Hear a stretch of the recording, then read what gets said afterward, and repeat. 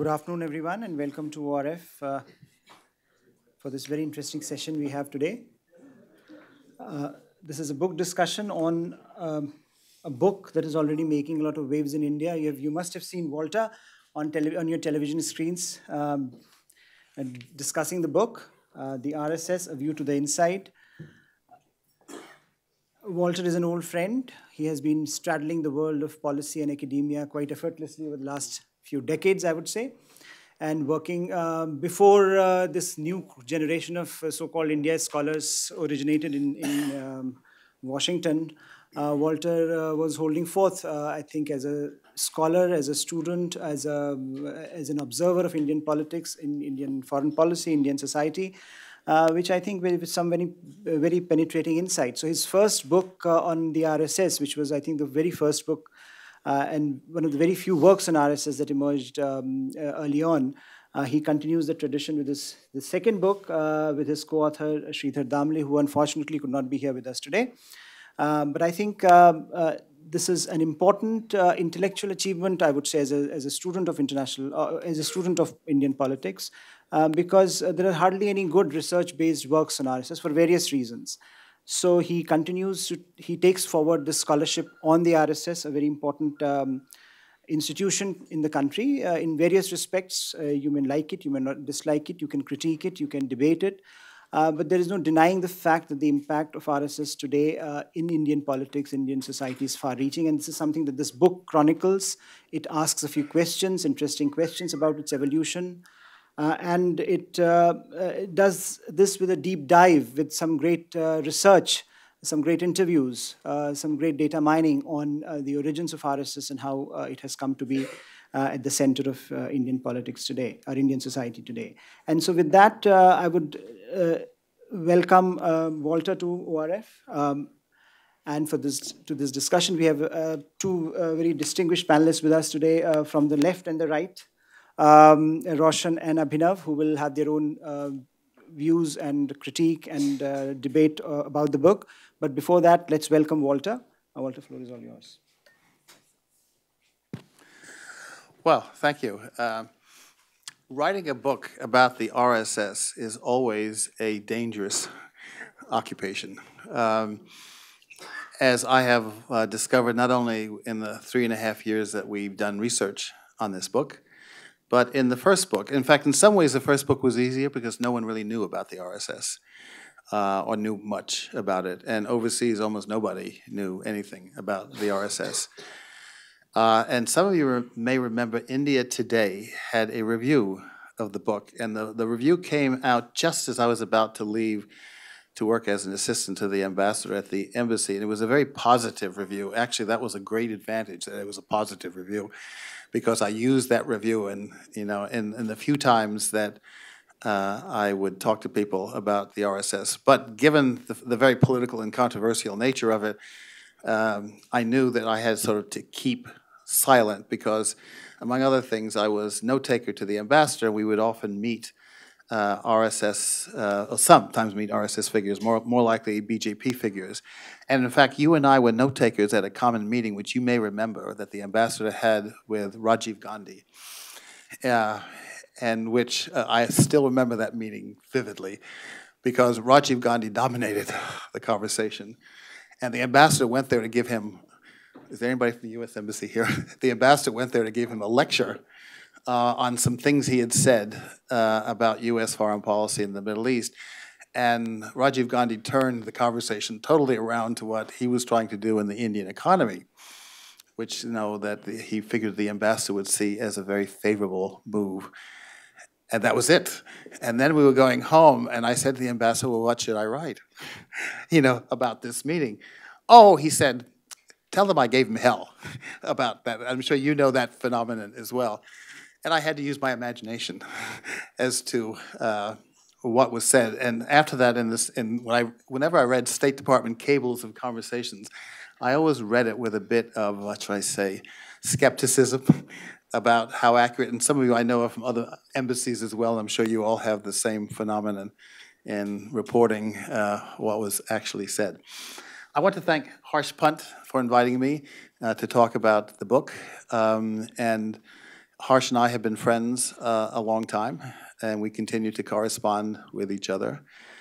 And I want to start out with a mention of something that he alluded to in his introductory remarks, and that is mentioned the late Professors Suzanne Rudolph and Lloyd Rudolphs, of whom some of you may know who the Rudolphs were. They made a significant contribution to the area of comparative politics, especially as it applied to India. We dedicated the book to them. They were my advisors at the University of Chicago.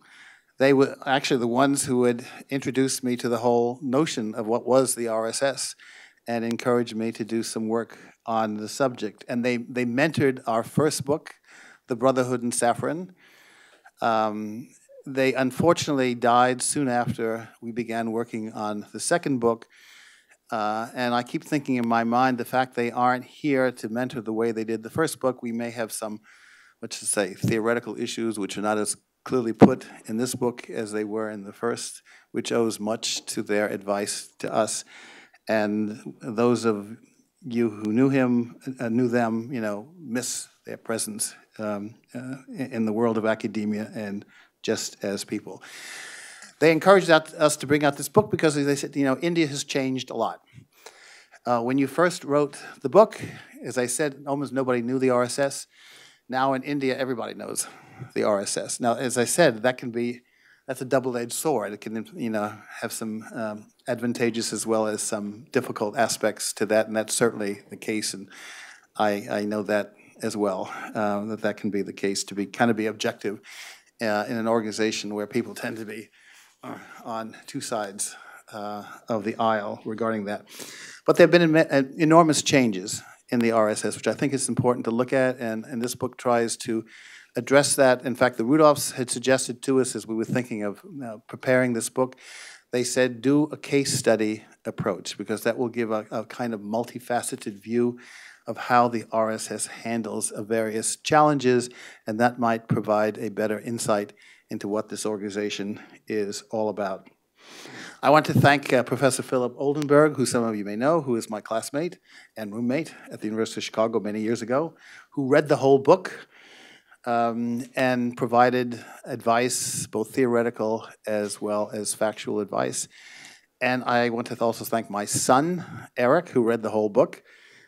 He's, among other things, he's my harshest critic as to whether or not it was understandable or not to a person who is not, expert on India, though he's come here many times, and not an expert on comparative politics as well.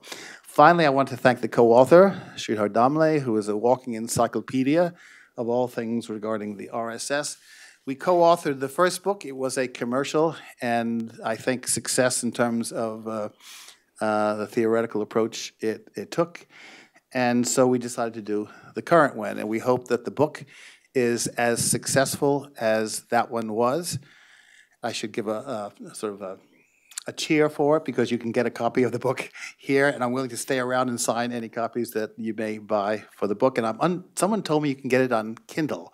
I guess I shouldn't say this, but it's 300 rupees cheaper on Kindle than it is the actual hard copy. So you can get it on Kindle, which I didn't know until he showed me that it's possible. Okay, the RSS is very different from what it was 30 years ago in several respects. And there's often a misconception that it is homogeneous, and one purpose of the case study is to show different opinions and debates within the RSS and how to handle issue, and I'll briefly go into one such to underscore that point. And the other is static. It doesn't change. Well, it does change, and considerably in many ways. So what are those changes and what are the significance of them?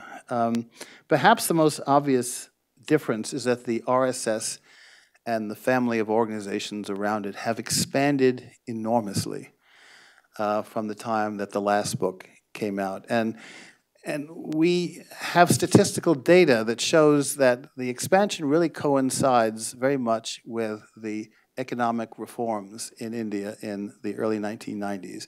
And if you look at a graph of RSS membership and those of its various affiliates, the graph is like that, with the incline steepest in the 1990s and in the first decade of this century. Now, the other interesting thing besides the just expansion is that where the expansion has taken place, much of it is in the south and the northeast of India. In fact, an interesting statistic about the location of shakas, which are the local branches of the RSS, they have more in Kerala than in Maharashtra. Yes. Which means that the presence, the strong presence of the RSS does not necessarily mean a strong presence of the BJP, because the BJP has not done all that well in Kerala, though it's improved, but it hasn't done all that well. Whereas it's done quite well in Maharashtra, where there are fewer shakas than there are in the state of Kerala. But the most interesting part of the growth, in my view, and what the book spends a lot of time talking about, is the expansion of the various affiliates of the RSS. When we first did the book, there were affiliates, but they were relatively small and few in number. They are now about 44 full-time affiliates, and about 60 or 70 more which are in one stage or the other of becoming affiliates. And they're in all sorts of areas, from empowerment of women. You have India's largest labor union group, the Bharatiya Mazdoor Sangh, which is an affiliate. India's ruling party is an affiliate. You have one of the larger of the farm associations, Bharatiya Kisan Sangh is affiliate. You can just go on and on and on. There's a friend of mine who had grown up in a communist household in Mumbai in the middle 1940s, and said at one time you had this phenomenon among the communists. They had groups in all parts of society. That's by and large collapsed. And the one large organization that has a similar situation today is the Sangh family. And I've often been wondered why that's the case. I don't have a good explanation. If there's anyone here who can give me a good explanation as to why this has happened, I'd be actually interested to know. We address the issue, but only briefly in the book, mainly because neither one of us, neither my co-author or myself, could come up with a good argument that fit any kind of theoretical perspective as to how that happened. If you have some ideas about that, that would be, I'd appreciate that, because we are told that there'll be another printing of the book.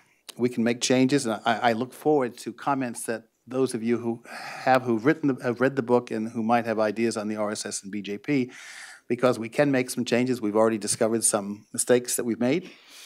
And so if you either point out the mistakes or how we can look at it, and this is one question we want to look at, is why it has been so successful in expanding into various parts of Indian society in ways that no other group has done, and certainly not the communists, which used to have, this kind of penetration, but doesn't anymore, and why that's the case.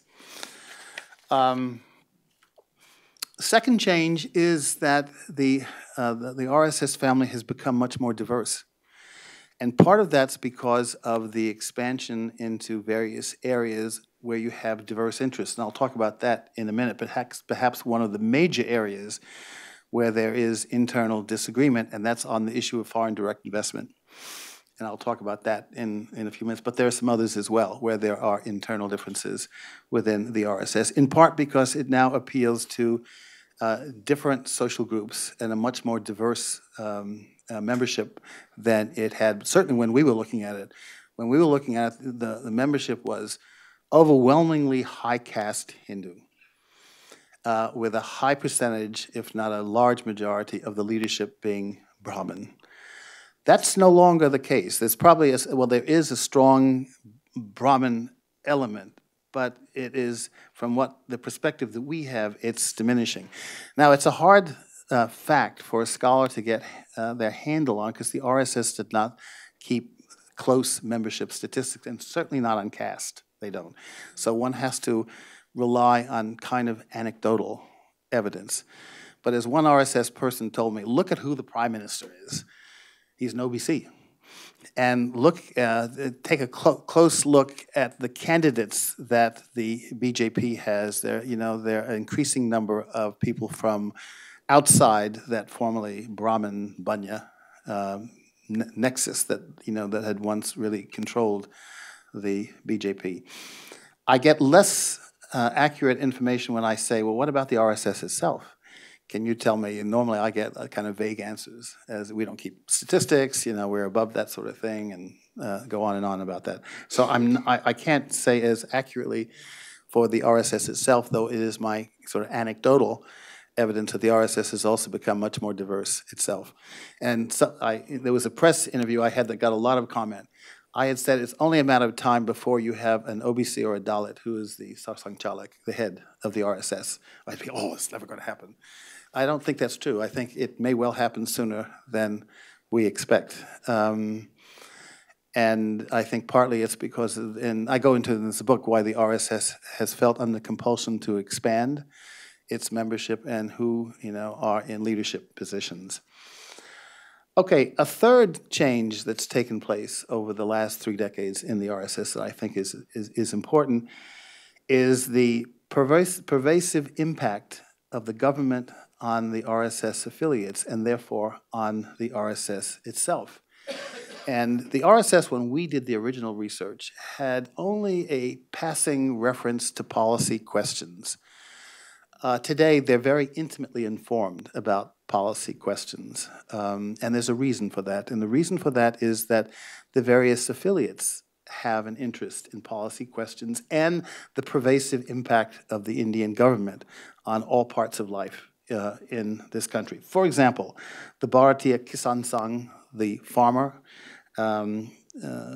affiliate of the RSS, is interested in farm support prices, the cost of inputs, electricity, water, fertilizers, and even the curriculum content in rural schools. And therefore, the RSS is interested. We have a whole shelf of books, in fact, from the Bharatiya Kisan addressing these various issues, and some in the RSS addressing these various issues. If you look at the annual statement of the head of the RSS, the Vijay Dashmi statement, which is about, a new one is about to come out, you can see that it's addressing, it's kind of like the State of the Union address of the RSS. It's now addressing specific policy questions in ways that, several years ago that wasn't the case. These addresses were often vague, feel-good, very amorphous kind of statements. Now they're actually quite specific. There's a kind of Hindutva populism that's part of it. And we can talk a little bit about that when we get to it. As I say, a new one is about to come out. I'm told you're going to have much the same kind of content in the new one as you had in the last one last October when it came out. Now, the incorporation of different interests in the Sangh family is the fourth change that's happened over the last 3 decades. And as a consequence of that, the RSS is now engaging in something far beyond the character building, which had been its core of operations in the various shakas. It's still important in the various shakas, but it's got beyond that. It's become something of a lobby group for its various affiliates, but more importantly, it has assumed the role of a kind of judge to mediate disputes among the various affiliates. I'll give you one example. In fact, I'll go into a later example, which is more important on the FDI, but land and labor legislation. There's been problems of land and labor legislation getting through Parliament, in part only because of opposition of the opposition. I'm told by very senior people in both the BJP and the RSS, the real problem is because of opposition within the Sangh Parivar. The Bharatiya Mazdoor Sangh is against land reforms that have been proposed, eminent domain, to make it easier to acquire land, to expand business. Labor legislation, there's difficulties in getting labor legislation passed, in part because of strong opposition from both the Bharatiya Mazdoor Sangh and the Bharatiya Kisan Sangh and a range of other groups within the BJP. And so in typical BJP fashion, the issue was put on the shelf until they could sort of come back to it at some point.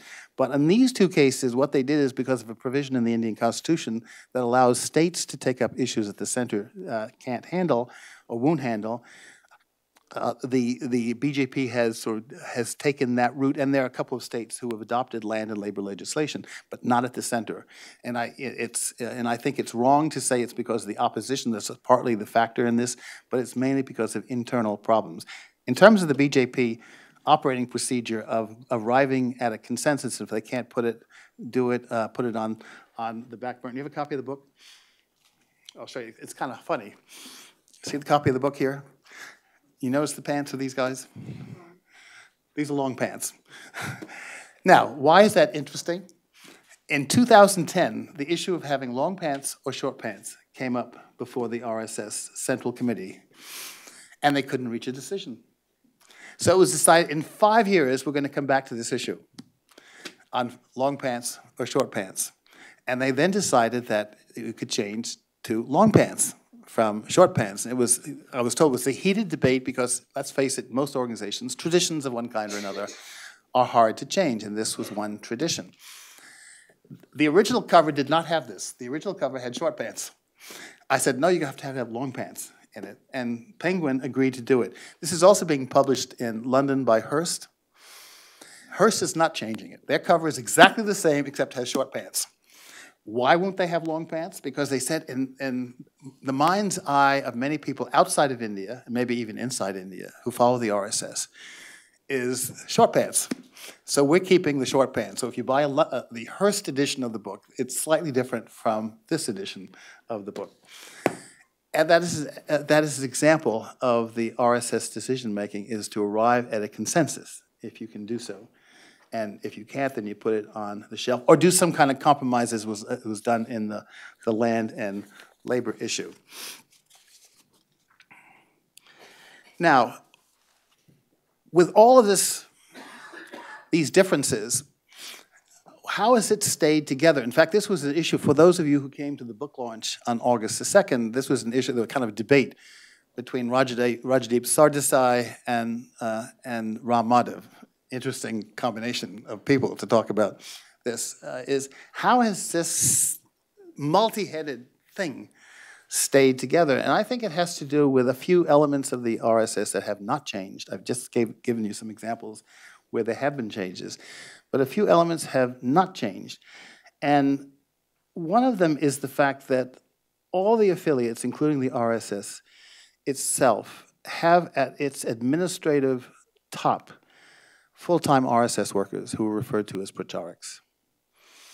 And the number varies. This is one of the kind of the got you elements of the book. Some are, it's not 6,000 as we say in the book. It's actually 4,000 to 5,000. And some have said it's 3,000. In fact, it depends on how you define what is a full-time worker. But whatever, let's say it's full-time workers, there's several thousand of them. They have a very vigorous training process, which we describe in the book, both this one and the earlier book as well. And they are assigned to the various affiliates. And it's our experience that they tend to identify with the interests of the affiliates because they tend to spend their whole professional life with that affiliate. So if you're assigned to the Bharatiya Mazdoor Sangh, you'll stay with it, probably for the rest of your life in the Bharatiya Mazdoor Sangh. And one of the consequences, you'll begin to identify with the interests of the Bharatiya Mazdoor Sangh.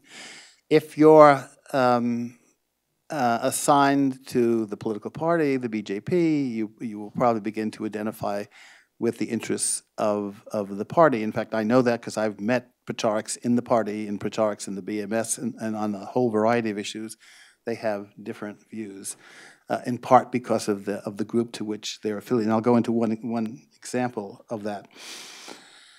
They've often been referred to, these full-time workers, as ascetic, casteless Hindu monks. Well, they're not technically monks, but there is an ascetic quality. Most of them are expected to be unmarried. They get their income from the outside. But there aren't enough of them, and so what's happened to the various organizations is they're beginning to train their own full-time workers outside this pracharak network. In part because there are technical issues that are coming up that require people with special skills to go into them. And from what I'm told, overwhelmingly they tend to be retired people, you know, who want to continue working in some way, and they get paid for do this. Whereas the RSS pracharak is not paid to do what they do. Okay, the second unchanging element, beside this Pracharic system in all of the various groups, is the training in the local shakas. And for both books, we interviewed hundreds of ordinary RSS members and in various of the affiliates. And something that kept coming through was, while there may be differences on policy, the unity of the larger family is important for nation building. And I'm struck by even people who had different ideas, very different ideas, on politics and on other issues. At the end of the day, when it came to sort of analyzing these organizations, felt that unity was important. And one of the things in the West, when people look at the RSS, and I think to a certain extent here in India as well, is how has this whole thing stayed together? And my co-author and I had a long debate. We ultimately came to these two issues here that we just mentioned. There are some other ideas, and I'd be interested if any of you have ideas as to how this thing has stayed together, and whether you think it's going to stay together or not. Okay, how much time do I have? 10 more minutes, okay. The book is basically a set of 9 case studies to shine the light on various aspects of the RSS. And we tried to use the theoretical background of Graham Allison and the Cuban Missile Crisis, where he does a similar sort of thing of looking at the issue from a number of perspectives in the bureaucracy. And we did something very similar as well. A central thesis of Graham Allison is that you are where you sit in the bureaucracy. Having been in the bureaucracy myself for a long time, and you have as well, I think there's a lot of truth to that. Your views change depending on what your specific responsibilities are in the bureaucracy. And so to sort of put, compare that to the RSS and its various affiliates, you begin to affiliate or identify with the group that you're working with in the organization. So anyway, the 9 case studies are, the 2 case studies analyze the RSS view toward Muslims as people and Islam as a religion. And they're the first 2. 2 focus on economic issues, FDI, and India's economic relations with China. 3 relate to the RSS maneuvering between the sacred and the profane, cow protection, the Ram temple at Ayodhya, and conversion. And the final 2 address issues of political process. One analyzes a very interesting crisis in the Goa RSS, when there was actually a rebellion in the Goa RSS regarding a BJP government's language policy in Roman Catholic schools, English, giving grants of aid in English, which a large part of the RSS in Goa felt was a violation of the RSS's policy of all education should be in the mother tongue of a region. So I won't tell you what the conclusion is. Read the chapter. I think it's one of the more interesting chapters as to how the RSS handled this issue. And the second analyzes the RSS help to the BJP campaign in the 2015 Bihar Assembly election. Now, I want to sort of look at one of the issues, and that's foreign direct investment, to show the tussle that goes on in the RSS and in the family over a particular issue, an important issue like FDI. The RSS, for most of its history, has attacked foreign direct investment as a dangerous policy to have. And it only began to change, and this view only began to change about 2010, 11, 12, and it was represented in a speech that Mohan Bhagwat, the current head of the RSS, gave when he said that the RSS, this is a quote, the RSS is not bound by dogma. In other words, we're willing to be much more flexible in how we approach the issue of foreign direct investment. In 2016, Prime Minister Modi declared that India had become, and to quote him again, the most open economy in the world for FDI. 2 years later at the Davos meeting, he identified his government with globalization and opposed trade protectionism. In fact, some people have said that he maybe deliberately tried to show that he was as much in favor of globalization as the man who had spoken the year before, Xi Jinping, who made a big, China is all for a globalized world and limitations on FDI, on trade. Last year, as many of you know, India was the world's largest recipient of FDI, and the government praised the fact that this was the case. But not all parts of the RSS family was as enthusiastic as the government was about this figure. Some are vehemently opposed to FDI. The Swadeshi Jagran Manch has made reducing FDI a basic element of its mission in what it does. It argues that what FDI does, it introduces alien values of consumerism, and I'm talking from a pamphlet that they had issued on this. It cedes economic sovereignty to multinationals. It leads to further poverty, and it widens the already wide gap between rich and poor. And I'll have to sort of give you a little anecdote on that. One of the newspapers today had an article, was it yesterday, on the Gini coefficient, and arguing that it's become really quite high in India. It's almost approaching the level of China in India. And this person I know, who's from the Swadeshi Jagran Manch, sent me an email. See, this is what happens when you permit extensive FDI to come into the country. Is you're going to have a situation where the Gini coefficient for India gets worse. Now, whether or not that's true or not, maybe it's just a circumstance or not, I don't know, but it seems to sort of to back up what they want. The Bharatiya Mazdoor Sangh, the labor front of the RSS, has even taken issue of FDI to the streets, as some of you know who follow this issue. The Modi government, for its part, sees FDI as an important element in economic growth and in job creation. And with elections looming in a year's time, job creation is all important for the government, even though many in the RSS family look at the way that job creation is being done as illegitimate. And it's an interesting debate to see internally how this issue is going to work its way out. And in fact, you see this kind of dilemma in almost all the case studies that we have mentioned in the book. So, how has the RSS reacted to this division of opinion? Mohan Bhagwat, in a very famous speech he gave in April 2018 in Mumbai to the business community, suggested that the RSS had a role of balancing interests of the various affiliates. And he argued that the RSS is not wedded to any single ism. And he would judge, he says, any economic policy on whether it benefits the poor and does not lead to a greater division of income between the rich and the poor.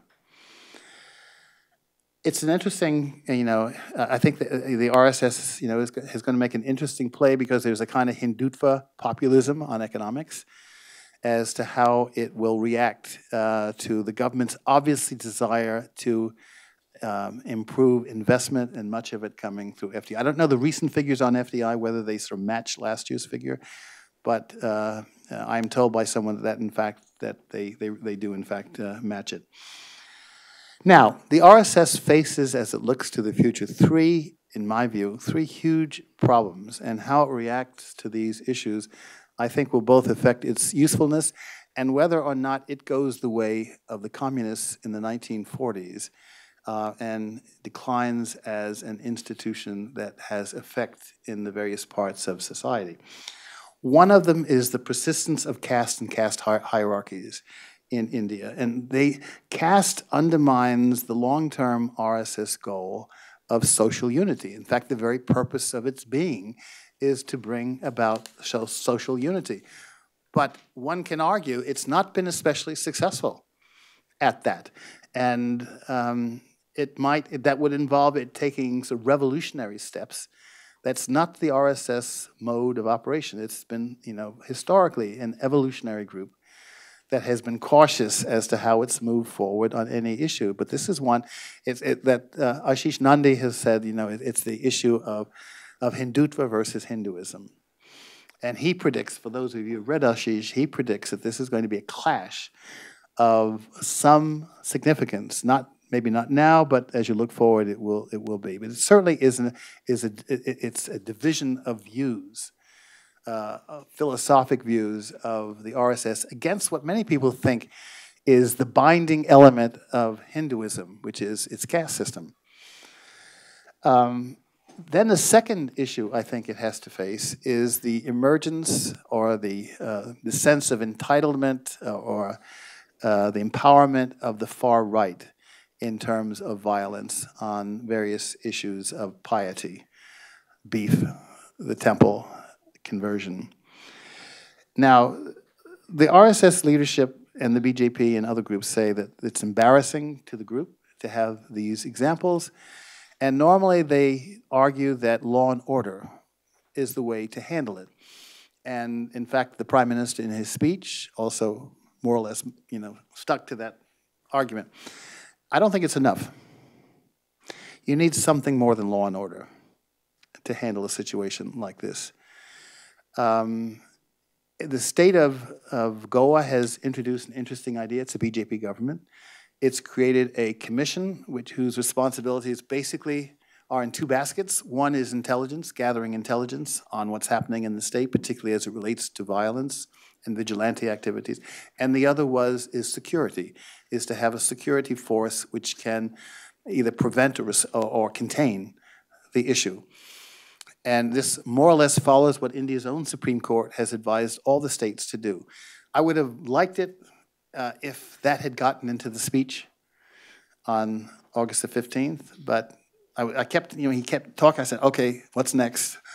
What's next? But it never came next in the speech. And I think it would be useful. He could have pointed to the issue of Goa itself, which is the BJP government, taking a step that would, I think, be in the right direction. The third is how to identify or address the differences between rural India and urban India. And here again, the recent statistics have shown that the difference in income of these two areas is growing, and they have different interests. And one of the differing interests that we talk about in the book is education. There's a very different perspective in rural India on what kind of education to have than in urban India on what kind of education to have. And I'm told that either this week or last week that all over the country there meetings are being held by education ministries as to how to shape education. And this is one of the issues that are being addressed in these meetings. I'm also told that it's being addressed not too seriously because there are lots of various interests involved in making any significant change in the educational process. But I think it's going to have to be addressed at some point. 30% of the Indian people live in urban areas. That's increasing. But the large majority still live in rural areas. And something I think has to be done in some significant way to address what is a growing, it could be a growing crisis, especially in rural India, over where the country is going to go in the future. Okay, I'd appreciate any comments you have, particularly any critical comments, but not too critical, and any ideas about when we redo the book or make changes in the book, which hopefully we will be able to do because I'm told the sales have so far been quite good. And if you haven't bought a copy, you can get one outside. Thank you, Walter. Thank you very much. Before I give the floor to the two discussants, can I raise one point, and if you can address that, because apart from other things, this panel is also a bit of a gender imbalance on the panel. There is a general perception about RSS being a very patriarchal organization. What has happened in that? Because you raised a number of other issues in terms of marginalization and the minorities. What about the role of women in RSS, and how has that evolved over the last few decades? As you know, the RSS does not have women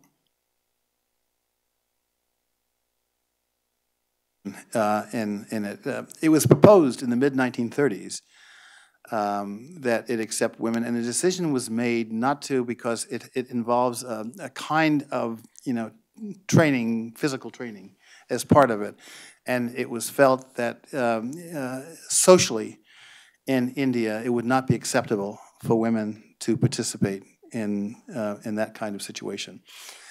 Now, so what happened was a separate women's group was formed. This is the first affiliate of the RSS. And its format and the way it operates is much like the RSS in terms of what happens within it. Overseas RSS, the HSS, most of the overseas RSS organizations have women. And certainly those in the US, the UK, Canada, and the English-speaking countries. And there's a reason for that, is because the RSS membership in those countries tend to be middle class, upper middle class, well-educated, and have accepted the legitimacy of having women participate. And I've been to many of these meetings, and you have young girls, women, who are participating in the various activities. Now, you have in India, beside the Shaka as the basic unit, which is unisex, it's men, if it's the RSS, or it's women, if it's its counterpart organization. You do have weekly and monthly meetings of the RSS that are actually tailored to the growing membership of the RSS, which is from a middle-class professional background. And there you do have women who are involved in many of them. All of the affiliates involve women. None of them have ever excluded women, not even the Vishva Hindu Parishad, which is often looked at as the more conservative of them. If you look at the two women who were the most vehement, or the two people who were the most vehement in the various temple marches, who were they? Oma Bharti, yes, and the other one? Right, and could you imagine them as retiring? No, they were out there, fighting it up. And they were hardly the kind of retiring person that Golwalkar, as head of the RSS, wrote about in his book, Bunch of Thoughts. He saw the ideal woman as the mother, as the mate of her husband. These two women hardly fit in that category. I'm not sure if either one of them married, in fact. But, they are independent, tough ladies. One of the RSS festivals, in fact, points to that. They have the festival year has 6 in it. One of them is on the Rani of Jhansi. And the way that she is often portrayed is a tough lady who stood up for a patriotic India, often portrayed, I'm not sure if it's intellectually accurate, because her husband was something of a wimp. And I'm not sure if that's in fact the case, but that's often the way it's portrayed, that here is this tough lady who, when a crisis developed, she came to the rescue. Well, this is hardly the kind of retiring, lady that one often thinks the RSS, and I think is somewhat behind your question as well. So, there is a role for women. Who are the two, in some senses, two of the more capable cabinet members in two of the most important cabinet ministries? Who are they? Foreign Affairs and Defense. Both are headed by women. I am told both are really tough ladies, that, they are very demanding. People have told me who have had to work with them. I'm sure you've had to work with at least someone that know them. You may have a separate idea. But anyway, I've been told that they're very tough ladies who, who have, who, are not the retiring kind of ladies one thinks of as many people think of it in terms of the role of the women. Will women ever become members of the RSS and participants in the Shaka, which is sort of the core membership of the RSS? Not anytime soon, I don't think. I don't think that culturally India would accept, I could be wrong, women participating in a kind of martial arts with men in a setting like that. I could be wrong. Maybe the country is developing certain areas. It's developing where it would be accepted or not. In the U.S., the Boy Scouts has only recently begun to accept women. Here's in the U.S., and they fought it tooth and nail almost to the very end about you probably followed that issue of Boy Scouts and girls coming into the Boy Scouts. Where I live in Northern Virginia, a very middle-class area, the local Boy Scouts, run by the Episcopal Church, because Boy Scouts in the U.S. tend to be run by churches, fought that issue. And then finally, the neighbors sort of said, you know, you better do something about that, or we're going to sort of make a protest at the church. And of course, the local priest said, oh my God, I can't have that happen. So they actually began to change. So I don't know, how the change would come in India, but I don't see it coming anytime soon. Thank you, Walter. Let me move to Roshan. Roshan Kishore is the first discussant. He's a political economy editor at Hindustan Times. Walter, Roshan, floor is all yours. Thank you, Professor Pant, for inviting me to share my views on something which is an extremely germane topic for all of us in India, and allowing me to share the stage with somebody who is as eminent an academic as Professor Andersen. Let me state at the outset that whatever I say here are my personal views, are not to attributed to my newspaper. And like a good journalist, I have brought my copy and I sort of look at it while I speak. So, all my views here should not be attributed to the rules which I teach. Well, I'm a journalist now, but I also, and Professor Pant, would you prompt me when I finish my 10 minutes? I have 15 minutes, right? I've also had a history of left student activism in Jawaharlal Nehru University, and a lot of what I speak, I've read Professor Andersen's book. He's given a very useful and concise summary of it. So my reading of his book and my general impression about the politics around the RSS. And the central argument which I'm trying to make is, why is this book extremely important for people who actually do not agree with the RSS? That is what I'll try and argue out here. Now, first, let me say that had Professor Andersen not been an author of this book would probably, I believe, have not got as much traction as it's getting today. And when I say this, I do not mean that, Harvard is always better than hard work. But I think Professor Andersen has that critical distance vis-a-vis the RSS. The Indian debate on the RSS is so polarized that any book on the RSS is bound to be branded as a pro-RSS or an anti-RSS book. And there has been name-calling going on around this book also, but I don't think it is the point. Now, why do I think we should all read this book? Now, I'll quote something which Sun Tzu said. And in the days before Google, we were actually told that Mao said this, not Sun Tzu. So, it is said that if you know your enemies and you know yourself, you will not be imperiled in 100 battles. If you do not know your enemies, but you know yourself, you'll win one and you'll lose one. If you do not know your enemies, nor yourself, you will be imperiled in every single battle. I think the anti-RSS camp in India, which is the left of center political spectrum, the entire thing, we do not understand the beast the RSS has become today. We are still entrenched in our old notions about the RSS.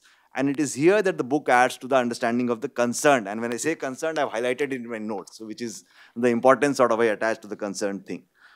Now, the first lesson which I think I've seen what has been happening on the ground in Indian politics, and also the book also sort of does not say it explicitly, but it gives us an idea about it, is that the RSS does not need an intellectual justification from us. This applies both to the political realm and the RSS's own intellectual realm. It's, to put it crudely, it's a majoritarian religious organization. It's an organization claiming to be representing Hindus who are a majority in our country. And it draws its own traction from entrenched dogma, values, whatever we might choose to call them, among the majority community. The best examples are what is happening in Kashmir and JNU. Now, intellectually, it is very, and both in Kashmir and JNU, the RSS view is actually not a majority view. In JNU also, the majority is against that view, and in Kashmir also we are witnessing. But that has not stopped the RSS or its political affiliates, especially the BJP, from gaining politically around those issues. And that is where the RSS is so efficient. Even an intellectual defeat for the RSS actually turns into a political victory for it. And to say this is not to justify the RSS, but you have to recognize that this is a fact of life. You have to take it as it is. The second lesson is that we cannot ignore how the RSS has evolved in its own history. The book gives a lot of detail from the founder of the RSS to that famous Vasant Vyakhyanmala speech given by Balasaheb Davras, social equality, all these things, how the RSS has done this. And it is not just that. For example, Professor Andersen said about the role of economic reforms. Now, the book gives a lot of detail about how the RSS is actually working among the Indian diaspora, especially in countries like US, Western Europe and all that. And a lot of success of the programs Prime Minister Modi has been holding in those countries is actually thanks to the organizational work and effort which has been put in by the RSS. Now, let me pose in a question here. We all know, would this kind of a support traction for the RSS have been possible had the IT revolution not happened in this country? Now we know IT revolution, Indians which actually migrated to the United States, not all of them, but an overwhelming majority of them were extremely elite. They would go do their PhDs in universities, social sciences, all that stuff. And they came from very, quote unquote left liberal backgrounds. Now, this is not to say that I am demeaning the IT, professional crowd in the US, which is there and who are representing India, have brought a lot of goods for our country. But we should also accept that they are an extremely diverse and non-elite crowd compared to what the Indian diaspora used to be in these countries earlier. And I always personally think that Professor Suhas Palchika's arguments on these things are very important. He says that the way we see the idea of India, how the secular republic, sort of notion came into order, that there was an elite consensus around Pandit Nehru when he became the prime minister, which actually was forged more by the intellectual and political sort of command Nehru had rather than a bottoms-up consensus around it. So Professor Palchikar has argued it in very details, and there's this recent article he has written in the EPW where he actually argues that even a political defeat for the BJP in the next elections, it need not put an end to the hegemony of the political hegemony which the BJP sort of stands for today. And this is something I think is extremely important for us to understand. Now, similarly, a lot of attack on the RSS today is, what Guru Golwalkar said about this. The RSS was not a participant in the freedom movement, and all those things are said about the RSS. When, politically people sort of try and, counter the RSS. Now, irrespective of whether those statements are true or false, and I believe that a lot of them are actually true, they do not cut much ice when it comes to countering the RSS today. Because the RSS has moved on. So it's the same as saying that, if the BJP were to go and start saying in Kerala today that Stalin was a bad man, hence you should not vote for the CPIM, it is not going to do any damage to the CPIM. The CPIM there is a party which has its own mass base, it handles its own contradictions. So we should see the RSS in similar light as well. Today the RSS stands for completely different things which it stood for probably before independence, or even if it formative years after the country got independent. And not all of it has been voluntary. Professor Andersen says that the kind of bans which were imposed on the RSS after Mahatma Gandhi's assassination and other things, especially in the period during UPA 2, when the RSS for the first time realized that it might actually get persecuted for something like Hindu terror. It made sure that the BJP got political power, and whatever its differences with the BJP are or will be, I think Professor Andersen makes a very strong point that the BJP remaining in government today is also a question of survival for the RSS. It will make sure that that happens. So it was a very important player in sort of RSS taking a conscious decision to participate in election campaigning for the BJP. Today, the RSS is successfully, it's proliferating into hitherto unimagined areas. We probably have no idea, the kind of influence the RSS has built, and it has exploited the support it has got from the state machinery under the Modi government to do that. I mean, from the president to governors to universities, everywhere. I believe they are making inroads in the private sector as well. So this is an extremely important thing. And on this, I personally believe that RSS is not something which we can politically counter. Now, if you want to counter the RSS, you have to build something like the RSS, which will stay no matter what happens in elections. Now, this is something not for us to decide, but political parties to decide. Can they bury their own contradictions and things like that? Now, all of this which I said, does it mean that the RSS has become invincible today? Or does it mean that there are absolutely no contradictions? Now, Professor Andersen himself points out that there are a lot of contradictions which exist even today. As we go ahead into future, these contradictions will probably multiply. I completely agree with the things he's listed. I want to add a couple of more points to it. Now, I personally believe, as somebody who's who spent some time of my life as an activist, and who also, I think I'm a student of politics, more a student of politics now than economics, which I've been formally trained in. I think that politics and political movements, they have their objective factors and they have their subjective factors. Now, objective factors are important in politics, but I think the importance of subjective factors cannot be diminished. They are extremely important. And the political project of the RSS, less so the BJP, I think it draws its main strength from the subjective belief that the Indian state was hegemonized, colonized, whatever we might decide to call it, by non-Hindu hegemony for the last 2000 years, which is how actually the RSS BJP refers to it. 2000 साल की गुलामी के बाद पहले बार देश में हिंदू जो है सम्राट आया है, and they think that it is this history which is responsible for all predicaments which face our country today. This is the central RSS narrative, I think, the subjective factor if we were to underline it. And this is what the BJP actually tries and champions when it says, Amit Shah, Narendra Modi, all of them say that India under the leadership of Narendra Modi, BJP, Amit Shah, will actually reclaim its Vishwaguru status. I think this is the main subjective strength of the RSS argument. Now, this narrative, I believe, will increasingly come into question as the BJP sort of increases its political dominance in this country. Because people will actually see that we have a return of the Hindu Raj, so to say, but the problems of this country are not going anywhere. Because all of us know that most problems of our country, from social problems like caste and patriarchy to economic problems, now climate change will sort of knock on the door sooner than later. All these problems have very different structural and systemic roots than what the RSS believes it is. And people who are sympathetic to the BJP, Abhinav has this very favorite phrase called the idea of India gang. So the BJP has a critique that the idea of India gang doesn't have all the solutions to our problems, but I also believe that the RSS is least likely to have solutions to these problems. So this is one arena where I think the subjective factor, the strength of the subjective factor which sort of helps propagates the RSS politics in this country will be tested in the days to come. And then the contradictions will sort of multiply into various realms as well. For example, when I was associated with left activism, I was in student politics. The government has done something, they've given autonomy to higher educational institutions in this country, which will supposedly help us, realize world-class standards and whatnot. One of the concrete manifestations of this is going to be institutions have to realize their own funds, which essentially means there has to be a fee hike. There's absolutely no way an institution can do it. It'll probably also mean a dilution of reservations, because if you grant autonomy to an institution, we do not know. It'll probably go to the courts and something will happen, but these things cannot be ruled out for the moment. Now, how is the ABVP going to react to these things?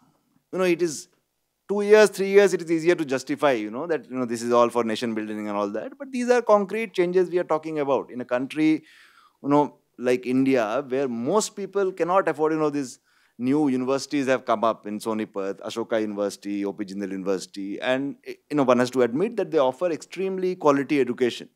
But I'm also told that for a 1-year BA program, you pay around 10 lakh rupees in fees. And there are not many people in this country who can pay that kind of fees.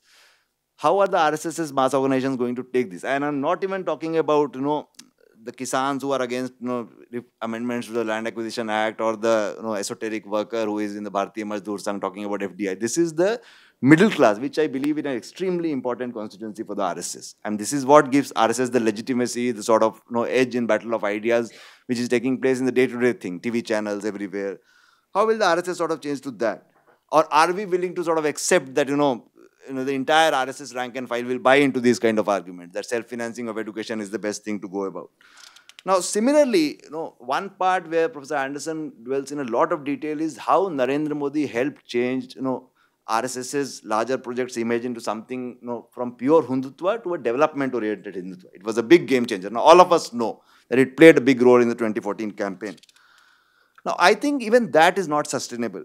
Now, is it just a coincidence that the RSS, in so long a history, could only find a leader like Narendra Modi who could also, simultaneously champion Hindutva and economic development? He came from the state of Gujarat. Now, we know that Gujarat and the western coast of the country, and they have had higher levels of economic opulence and development historically. So even if the Gujarat model existed, then there was an overall economic boom in the country and Gujarat did better than the rest of the country, I don't think all of it can be attributed to Narendra Modi. There were other structural factors which sort of contributed to it. So, once this euphoria sort of dies down, even this development thing is going to be difficult to champion. Now, similarly is the case with the anti-minority violence. Now, I personally believe that both sides of the arguments are true. The RSS machinery definitely has a role in sort of propagating and promoting this kind of violence.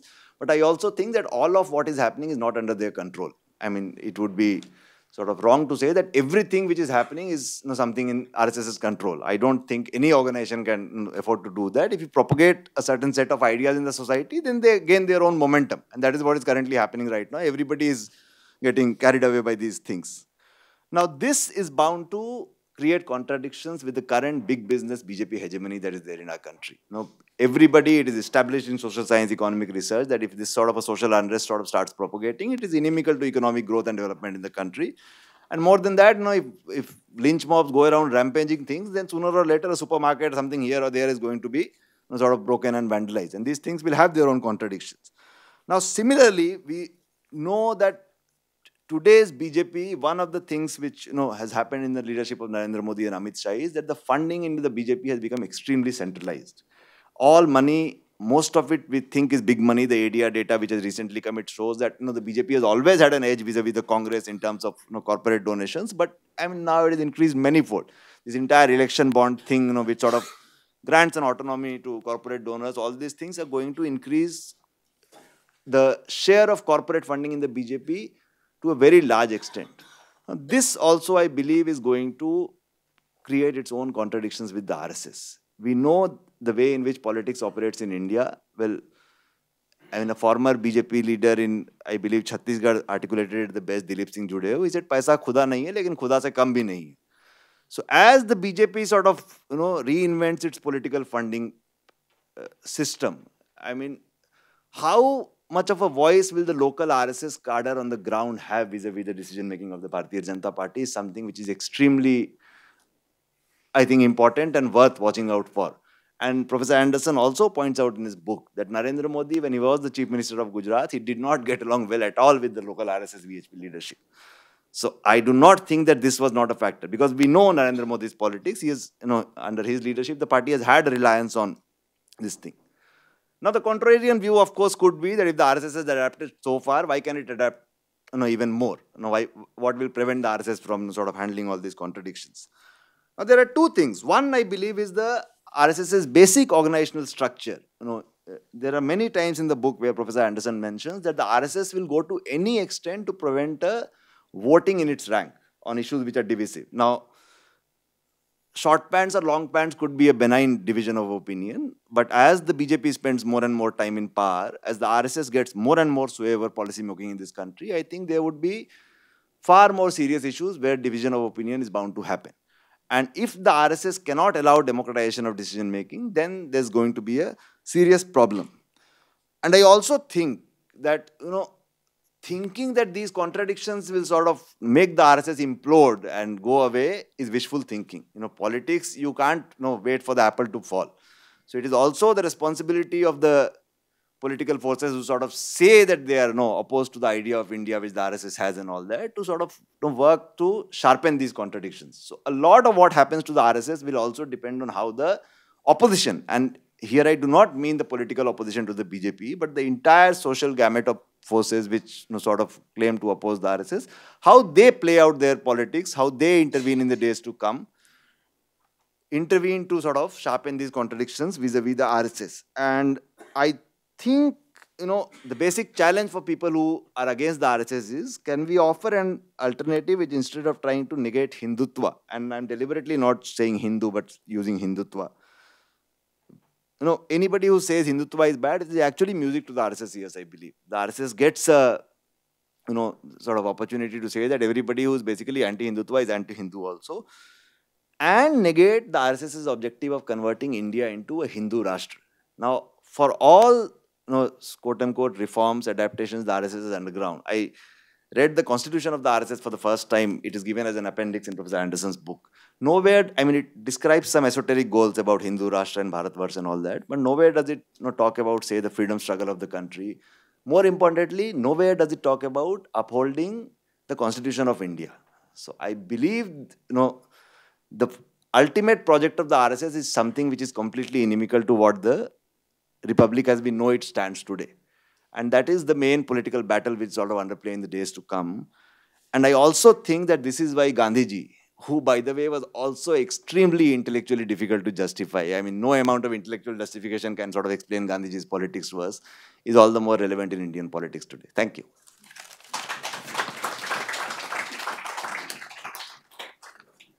Thank you, Roshan. And now let me turn to Dr. Abhinav Prakash, who is an assistant professor at SRCC, Sri Ram College of Commerce, Delhi University. Abhinav.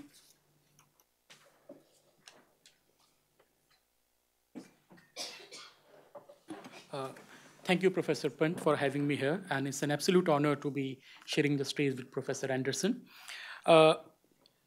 Before I start talking about the book and the RSS in general, let me start with 3 quick examples. Now, I come from Delhi University, and the elections are approaching very fast. Last year, if you remember, in the Dusu election, ABVP lost 2 seats, the post of the president and the vice president. And all over the media, it was like a celebration, especially in the English media, that the liberal values have won and students have rejected the politics of caste and regressive agenda. But what exactly happened was that anyone who was in the Delhi University and was seeing it, there was unabashed caste celebration by the supporters of the candidates of the NSUI, both on the social media and both on the streets.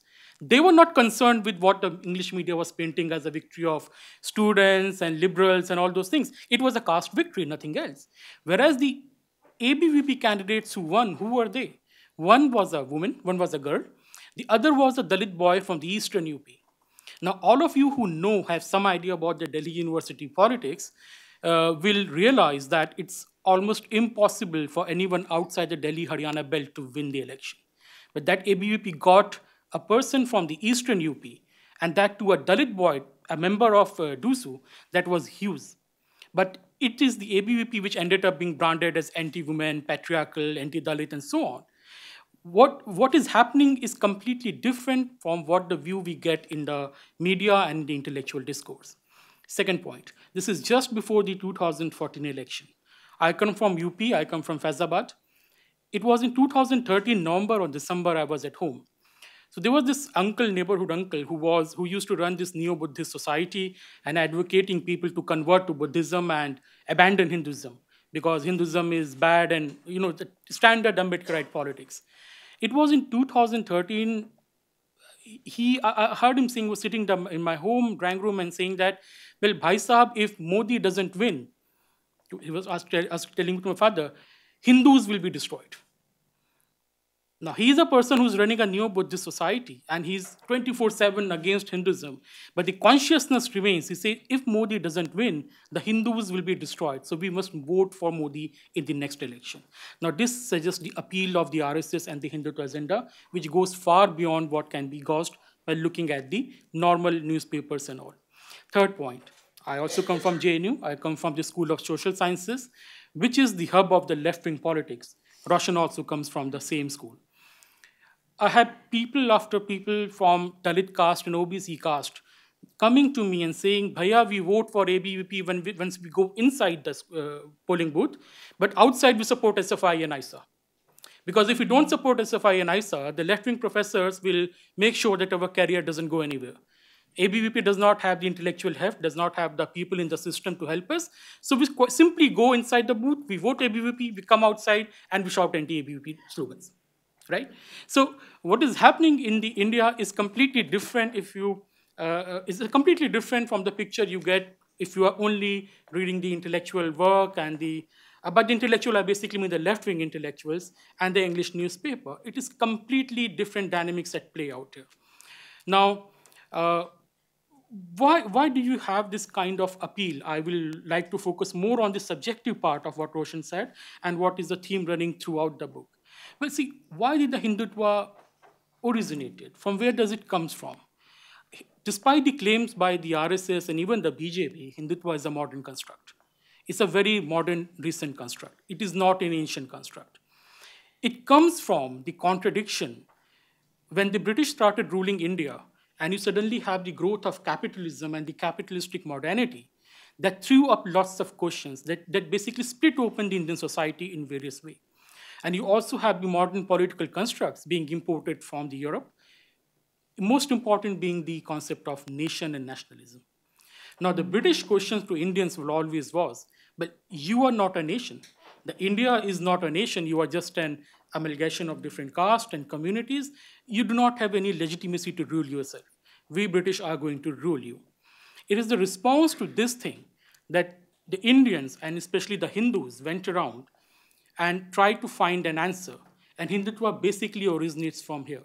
Hindutva is important, whether you agree it or not, because it was the first systematic response to imperialism, a Hindu response to imperialism.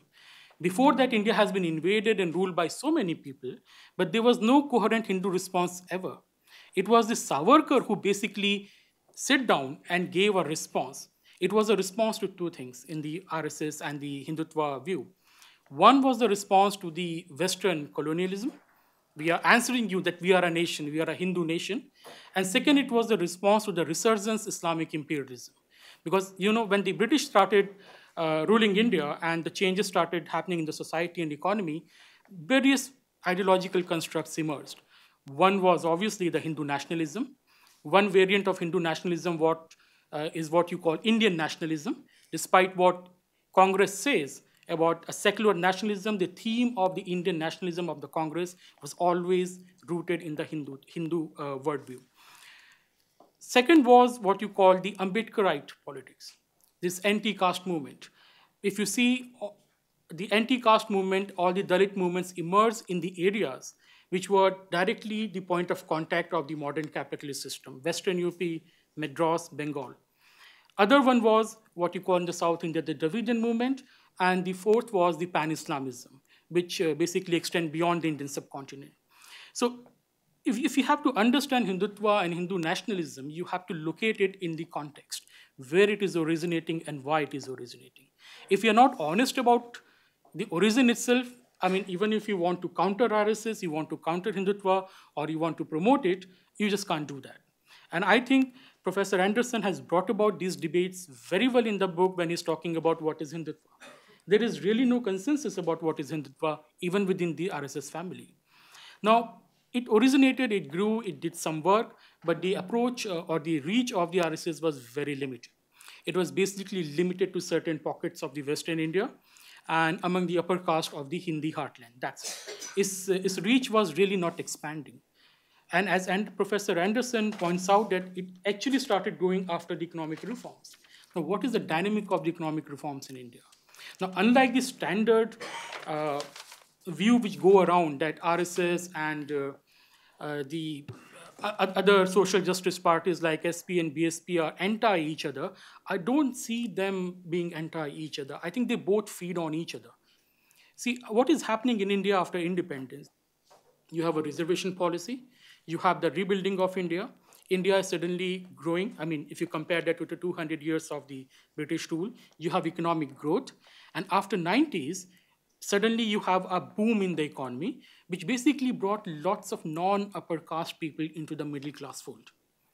Before that, if you were to go around in India, the people living in the cities were mostly Savarna, upper Savarna Hindus. They were mostly upper caste. What is happening in India for the last 20, 30 years is that the demography in the cities and the urban centers is changing drastically. You suddenly have lots of Dalits and OBCs who are part of the urban societies living in the same flat, same society as their upper caste people. Now that has led to something very interesting. That has led to the convergence of the worldview and the lifestyle. Before that, you were living in the villages and you had upper caste, what you call in, at least in North India, is called Tola or the section of the village. You have the Dalits, you have the other caste. There was no interaction. There was no direct interaction between them. The boundaries were too rigid. Now, once they come to the cities, the boundaries are diluting and there's a convergence of the worldview, there's a convergence of the lifestyle, there's a conversion of the aspiration. And what do you have? I mean, the process which happened in the West in 100, 200 years is happening in India in just 50, 60 years, this economic growth. When economic growth happens, what happens? You are suddenly becoming mobile person. You are no longer rooted to the village. You are no longer rooted to your community. You are suddenly uprooted and you are moving around in the larger marketplace. Now you search for an identity.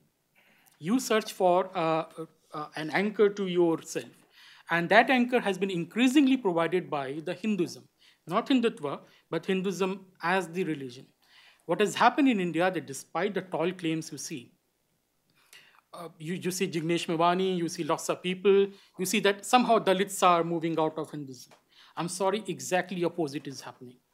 The Hinduization, the mainstream Sanskritized Hinduization has happened at the most fastest pace after independence. And that has to do a lot with the economic dynamics of the affairs.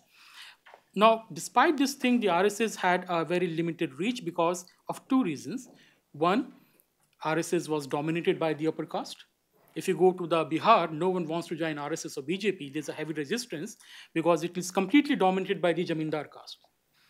But that's not the case in every part of the country. Second, the language and symbolism which the Hindutva movement used was deeply rooted in the upper caste cultural milieu. So that was not able to, the other people were not able to connect to that. This was what was happening.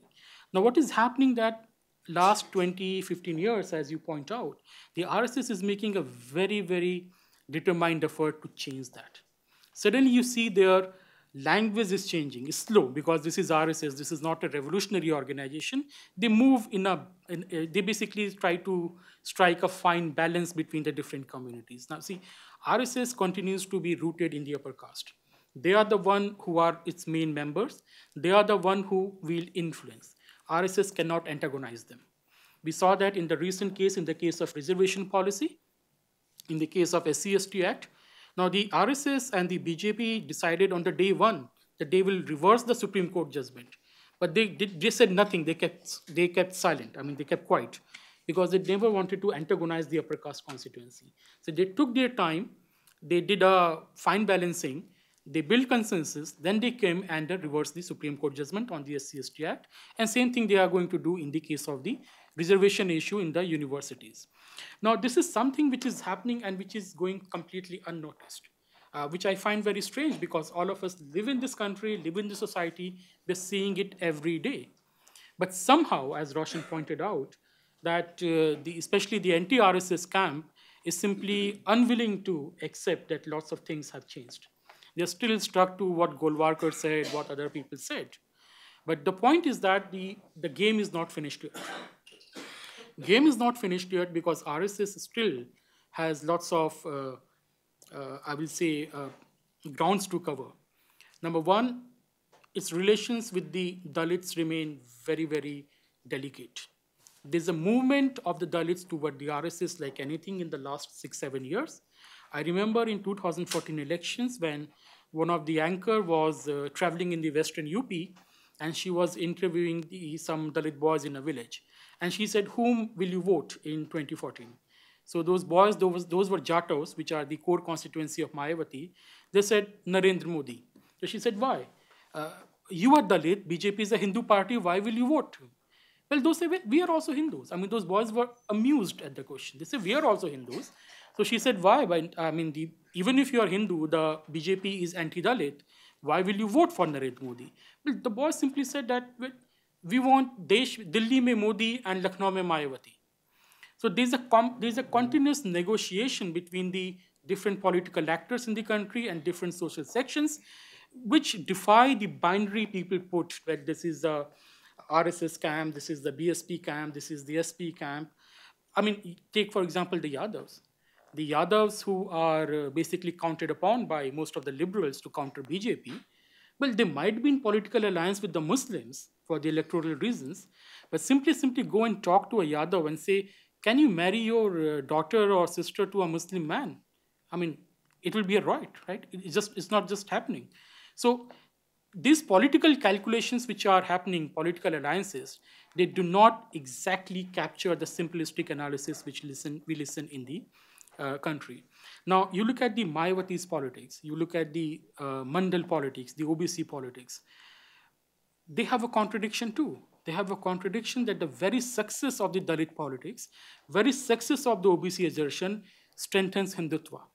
The success of Mayawati, the success of Kanshiram, the success of BSP, the success of Mandal politics in challenging the upper caste hegemony and has diluting the day-to-day caste atrocities actually led to a convergence between the lower caste and the upper caste. And it is that constituency, the new generation which is growing up, that is becoming the most vocal advocate of Hindutva.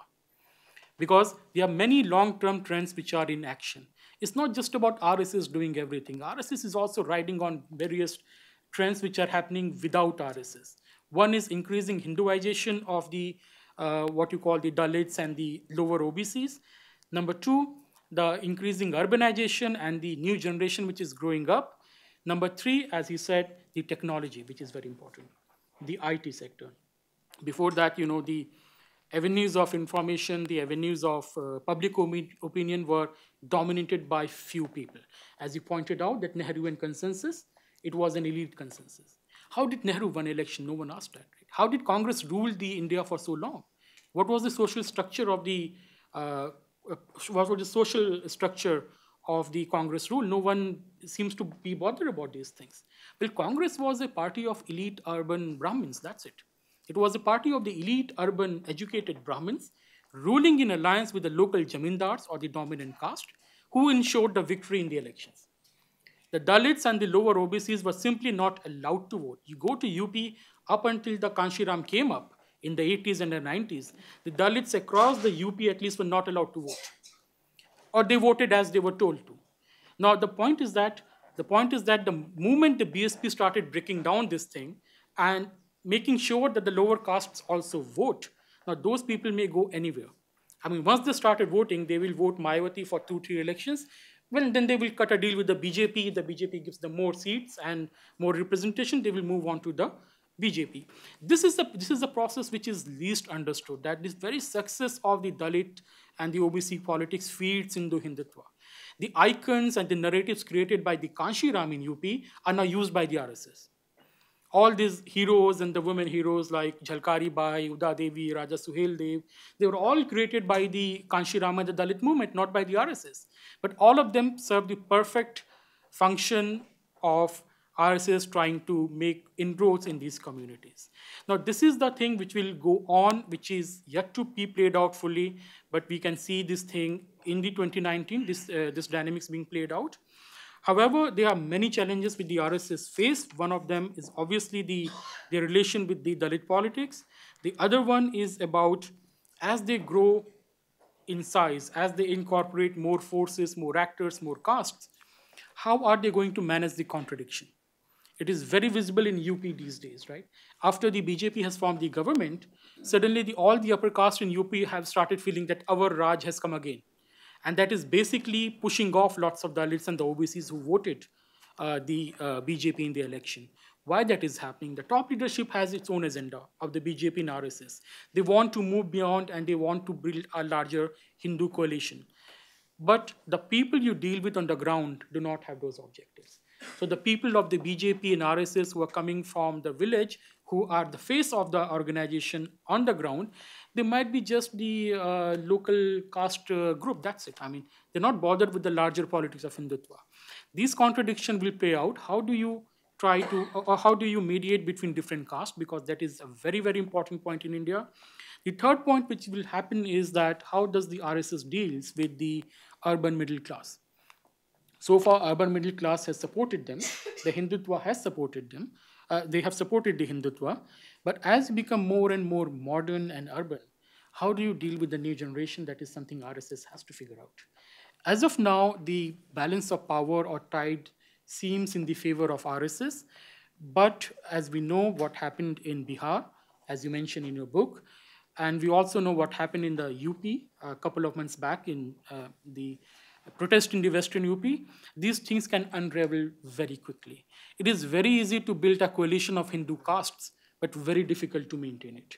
Now, that is something which RSS wants to do and wants to supersede, but that has to be seen as of yet. So I think this book is a very important contribution, sir, but this is a work in progress. There have to be many more books in the future by different authors, by different analysts, by different scholars, who can actually capture this trajectory in the long run. Thank you.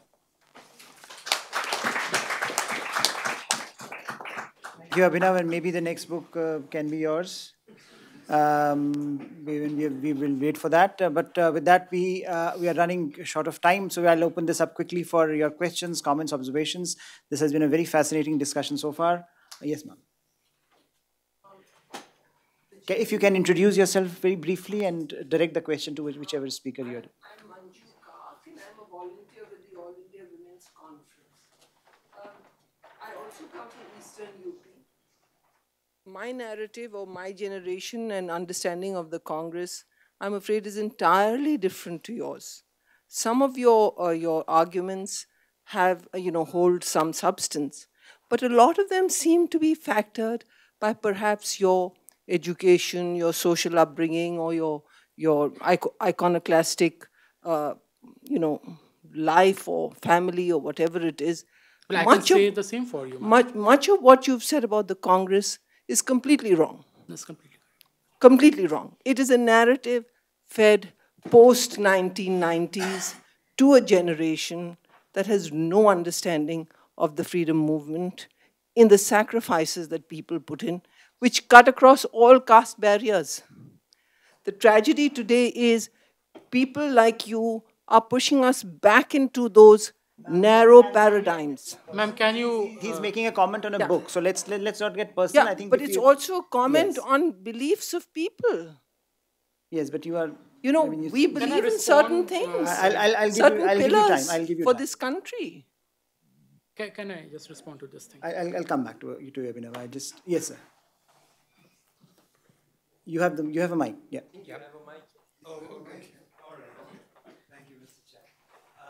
I just had a short question for Mr. Andersen and also for Mr. Prakash. I think Mr. Prakash, Dr. Prakash, I presume, laid out very nicely the way the RSS is the prime mover, not just on the cultural front, but on a broader coalition, a transformation of the idea of Hindutva. Now, my question is, where does that then leave the BJP? The way you laid it out seems a little redundant. I mean, just like a mukhota. It doesn't seem anything more than a mukhota, whereas most of the work, most of the political consciousness, at the field level, your vision is of the RSS mobilizing. But what's the BJP doing then? I mean, is this going to be a problem?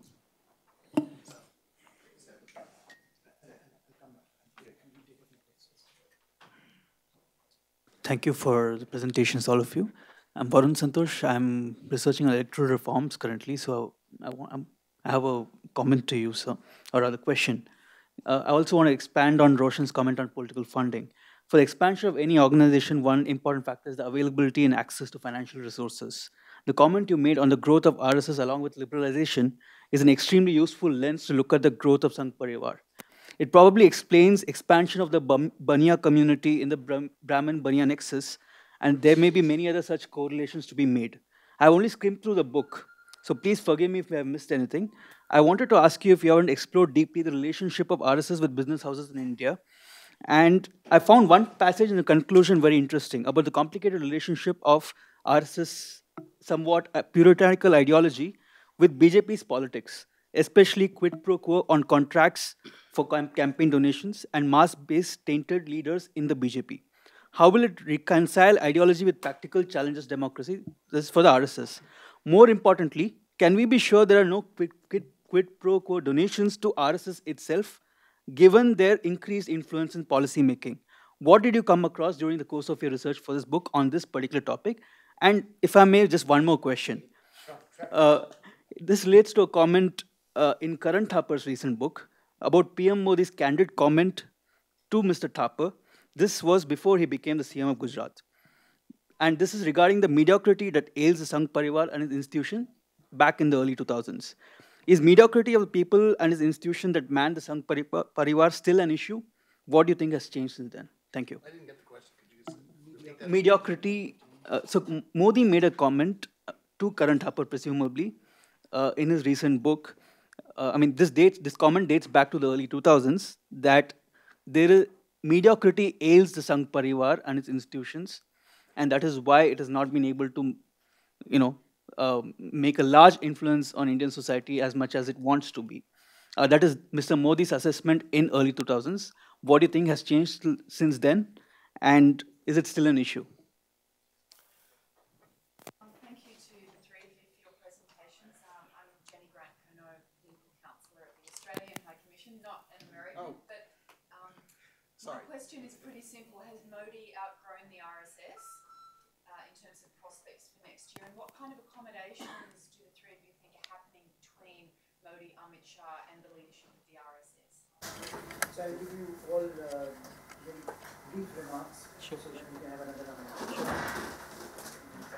Well, I think the lady has left because but I'm not surprised, but this is what the people on the left side do. I mean, they ask questions, they never listen to the answer. Well, I think... This is too jungle. Come on. I said that has... Okay, not you, sir. You are here to listen to the answer. This is every, I'm hearing it almost every seminar, every function, and coming from a typical this quarter. Everyone is. Okay, so I take back my comment. I said this is the problem. Media is wrong. Everything. Can I answer? This is not an academic approach. Come on. Can I answer it, please? See, I think the lady's understanding was completely wrong, and I think she was brought up to use her own argument in a very privileged elite family. She has no idea what is going around her. The Congress, I mean, she was talking about freedom struggle, but it is important to note that the Congress never took the issues of the Dalits up until the Pune Pact. This has to be noted very carefully. The Pune Pact was signed between what is often called the Gandhi-Ambedkar Pact, but Gandhi never signed it. The pact was signed between the Ambedkar and what is called the Hindu right wing. It was the Savarkar, it was the right wing of the Congress who signed that pact. It was not the Gandhi who signed the Pune Pact. But anyway, since then, the Gandhi and the Congress started doing something for the Dalit issues in the urban areas.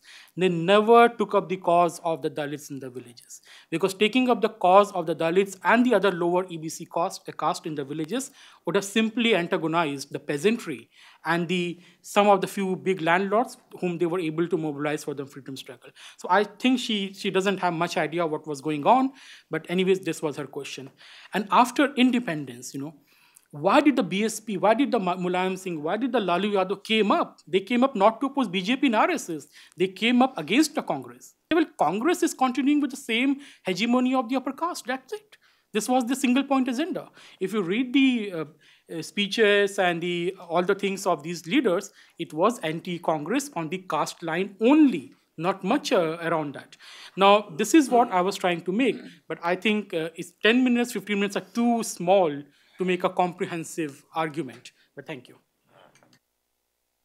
Most questions are related to either Professor Andersen or Abhinav, but about your specific question, the RSS. Now, frankly speaking, I don't know, because you have to follow the BJP RSS closely. I mean, the reporters who sort of follow these parties would know better. But I would like to make two short points. One, knives would not be out unless there's a major electoral upset to the BJP. As long as they are winning, people will buy peace with each other. Which is why, probably if the BJP does badly in the Madhya Pradesh elections. Rajasthan, if they lose, I don't think will be a big deal because the state has a history of alternating between the BJP and the Congress. But in the next set of assembly elections, if the BJP loses Madhya Pradesh, you could see some of this contradictions playing out. But I would also like to add what I said earlier, that today for the RSS, the BJP being in power is not just a question of spreading its ideology.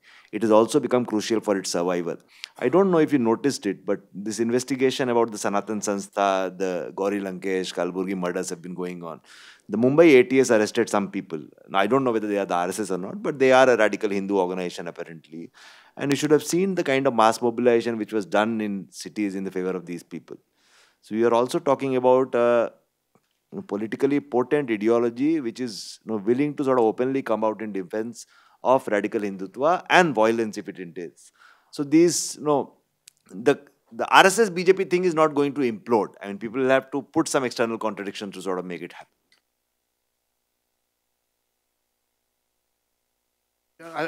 I appreciate everything that's been said. I learned a lot from some of these comments as well. About Modi and the RSS, where is the locale of power? That's a critical question, I think, in all of this. I'm still trying to sort of work that out in my mind, but I think there's some new ingredients that have to be added. Is when people talk about the RSS, they often talk about the RSS as a discrete institution without the affiliates. Increasingly, that is an incorrect view. In many ways, the tail is wagging the dog. The various affiliates being in that that metaphor being the tail, and the RSS itself being the dog. In terms of politics and the RSS, one only has a close reading of RSS documents up to about 1980, just at the time we were doing the first book. Very negative. That change came from below. It came through the Shaka system. And not through kind of lobbying politics. Politics was dirty. In fact, there was a strong feeling in the RSS from the 50s when it reluctantly supported Shyama Prasad Mukherjee and the formation of the BJP. This was a dirty occupation. that what we're doing is much more noble, much more, with a greater impact in character building. Character building is it's very Brahmanical, as you know, as you perfect yourself so that you can later perfect society, and that had been Golwalkar's commitment. And it was only under Deoros it began to change, but you still had that flowing in it. It's only in the 80s you begin to get a change that politics maybe is something that has positive results. And it was the affiliates driving that. The Bharatiya Mazdoor Sangh had a certain view of what should be done, but it can't do it without the government. The Bharatiya Kisan Sangh had a view of what should happen in rural India, but that can't happen without the government. The government of India is so pervasive. And in fact, I don't see Modi really cutting back on the government. There are libertarians in the Sangh Parivar or supporters. I can think of Tavleen Singh here, who wrote a whole article that she was so disappointed in the government that came to power because as a libertarian, she hoped that the government would get smaller. Quite the contrary. It's as big as it ever was. In fact, in some senses, it's bigger. And one thing is the health scheme. This is going to be an enormous scheme of introducing government controls all over the country in tiny areas. It may also help the BJP as a consequence of this. Then you have the gas cylinder scheme, another one that's going to have enormous consequence. I really don't see the government cutting back very much on these programs. And then you get into the other ideological issue that Modi ran on in 2014 is we don't want handouts, we want jobs. Well, I see now something both happening, both handouts and the thing of jobs as a thing. I don't know which is going to be bigger. My guess is the handouts part of it may be a rather big part of all of this as well. So, it gets to the question of raising money. Where do you raise money?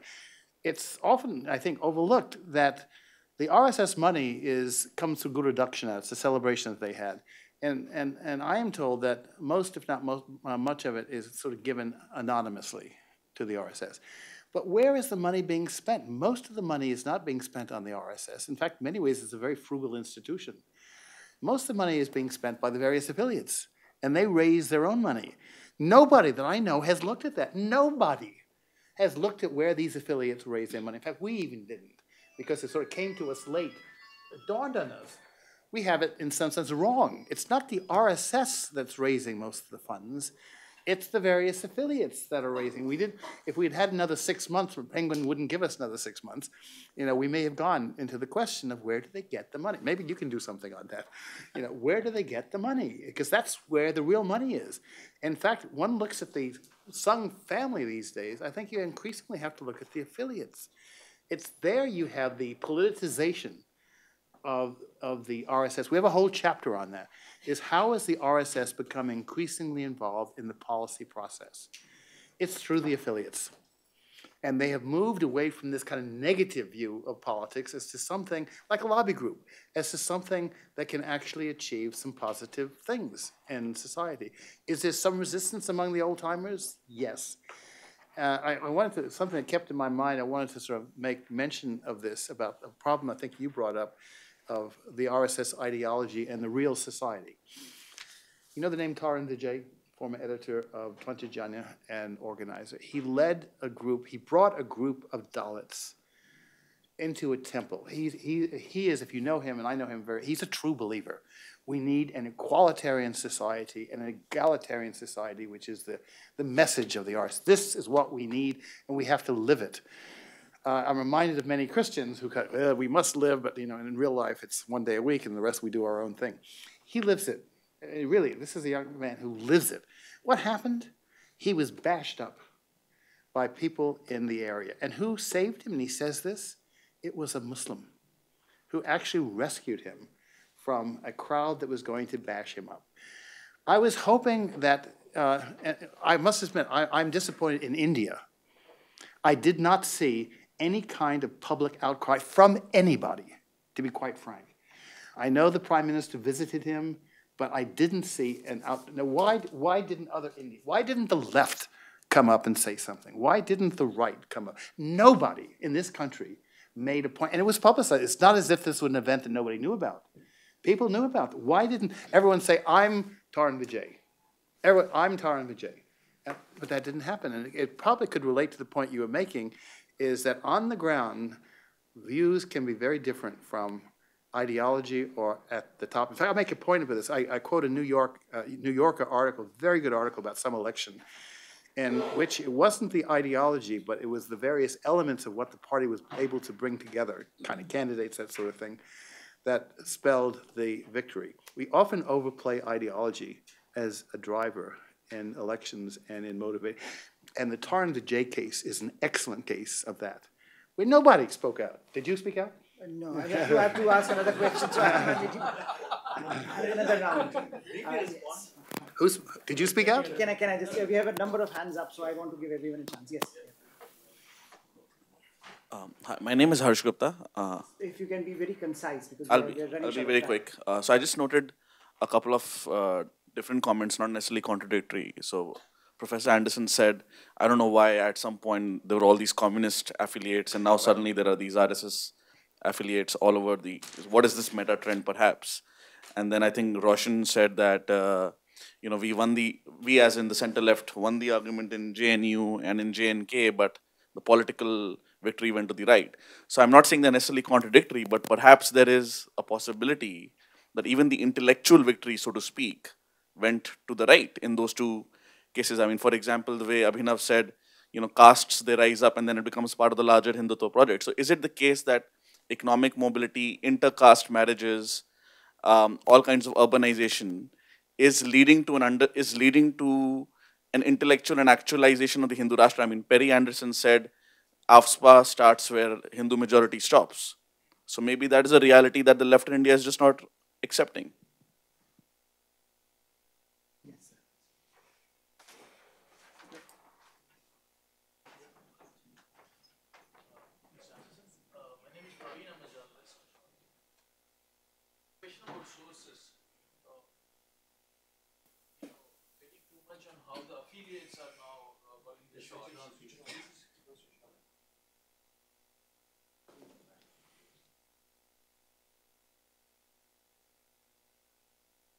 It's not working. Speak louder. There's a seat here. There's an empty seat right here. I'm just curious about one thing. At one point you said people talk when they're talking about BJP, they are like more forthcoming, but not about the RSS. That's one point. The next point, you've been talking about how the affiliates now jail back the dog. Is it because of your access to information that that's really coming from the affiliates, not so much from the RSS, that you think affiliates are actually playing a larger role or more powerful? I was just curious. And one more point about the affiliates. I mean, the other Pant, generally, like the legendary BMS founder, I mean, he has openly attacked Vajpayee. And I mean, from your last book till this book, I mean, in between a lot has happened. Are we looking at some gaps here of understanding? Thanks to all the three speakers. My name is Anand. I'm a researcher working on China, so this is completely unrelated. But my interest is, I'm just looking at what Roshan was just saying, that the RSS is for them its survival, so that's why the BJP government presence is important. But isn't it both ways? I mean, because if you look at Prashant Jha's book itself, where he talks about how RSS works on its way, and it sort of, I mean, how silently the organization works, and that benefits for the BJP. So even BJP's social engineering, do you think it will act upon, or the electoral compulsions will act upon as a force of change within the RSS? For example, just to look at the leadership, I mean, the entire RSS Sunset Chalaks have all been Brahmins, and mostly. Barring nothing. But most of the, and not just Brahmins, but also Maharashtrian Brahmins. So, can that, the electoral compulsions of the political wing of the RSS, can that act upon the RSS itself in terms of changes? So my question was based on what Professor Andersen said, that maybe the women are not finding enough participation and significance, but lately I've seen there's a lot of women empowerment. There's a NSG group, there are armed pilots, they're allowed to participate in, in armed forces. There is wrestling, there's women boxing, there is archery. So there's all-round encouragement of women to come up and take up roles which were not traditional. And the party in power for last 4 years has been a BJP RSS alliance. So is there a contradiction or between what you said?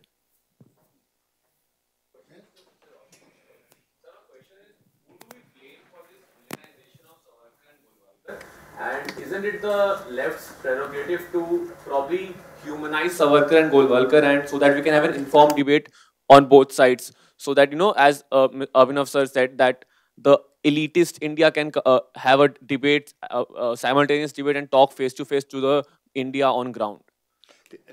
I missed word. Did you say demonization? Villainization of Savarkar and humanization and their rehumanization. Okay. Dr. Andersen, you referred to 44 affiliates or maybe 60 more and so forth as a step down. How much control does the RSS have over them? Because a lot of these organizations are going totally berserk, and it's a retrograde step in the country's progress and the perception outside, the perception within. What are your views on this? Dr. Andersen,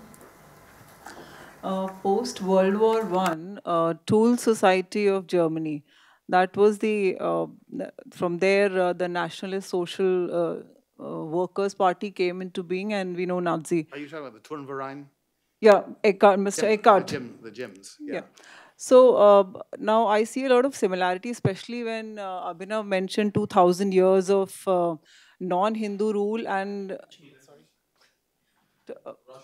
Roshan. Sorry. And from there, the need for nationalism and nationality and that identity, which the Brits used to always tell the Indians that you're not a nation. And from there, there was the championing of the cause by the Hindus and the upper caste and all that. So is there a similarity? Because is RSS akin to the same kind of ideology? And from there, drawing of the, because I see a lot of similarities, the far right wing in Germany post World War I, and from there the coming into being of the Nazis. My question is addressed to Dr. Andersen. Dr. Andersen, I've been looking at the etymology of the word saffron and saffronization, the neologism. Your book, 1988, The Saffron Brotherhood, I just wanted to know how common was this term saffron and saffronization at the time when you wrote that book? Because right now it is everywhere, the term saffron and saffronization. And do you still hold with the term saffron or saffronization? Because a lot of hardliners, the right-wing Hindus, also want to detach themselves from saffronization, because traditionally the word saffron is associated with the Hindu ascetic, and not for like any kind of violence or right-wing ideology. Can I quickly answer that before I forget my answer to that? Yes, we take full credit for the popularization of the term saffron. It had not been popular before. So if anybody wants to sort of give credit to where it's us, yes. It was an answer he wanted to give. Yeah, it was not very popular before. And when we got the title, it was almost like, pitching pennies. We had several in mind. And my wife intervened. She had heard us, and she said, I think the Brotherhood of Saffron is a great topic. And it turned to be one of the best things of the book was its title. So I think we have two last comments and questions, and I think we would end. I should say, I don't particularly, well, I shouldn't say this too loud. I think this title is not nearly as good as that one. Yes. Mr. Andersen, you said about Mr. Modi that he belongs to the OBC. He started belonging to OBC after 2002 only.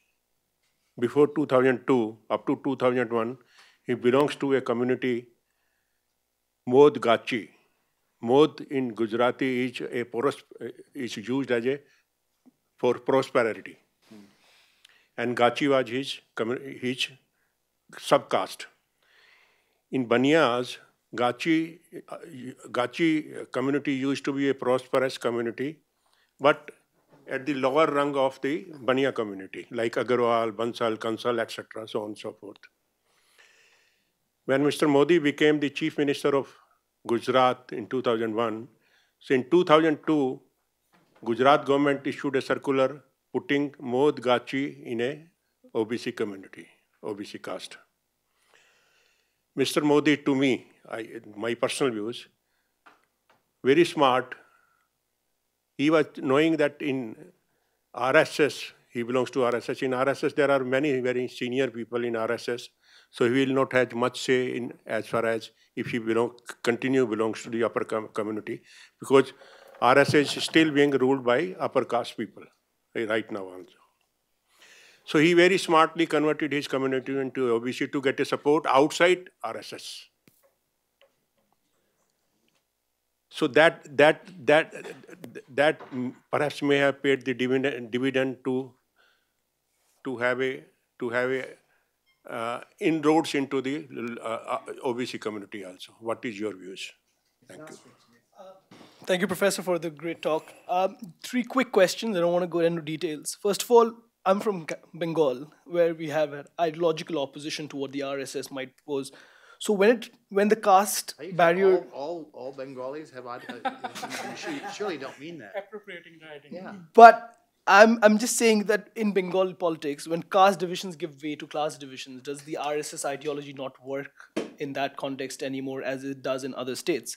Secondly, what is the difference between RSS's approach to the Vajpayee government, and why wasn't the Hindu Rashtra in 1998 when we had a BJP government in power, and why is it in 2014? And thirdly, if the idea of Hinduism is actually being publicized, what the RSS says, and by Hindutva, is the ideological opposition only possible from within the Hindu religion and not outside of it? Because at this point in time, the kids who are growing up in this generation, for them, Hinduism and Hindutva, the lines are blurring very slowly. So how is that going to play out in the future? That's all. Thank you. Can I just quickly comment on the Tarun Vijay? Yeah, just be very brief. On the Tarun Vijay thing, a lot of progressive voices think of it as a version of the white man's burden being held by the, upper caste Hindu man's burden.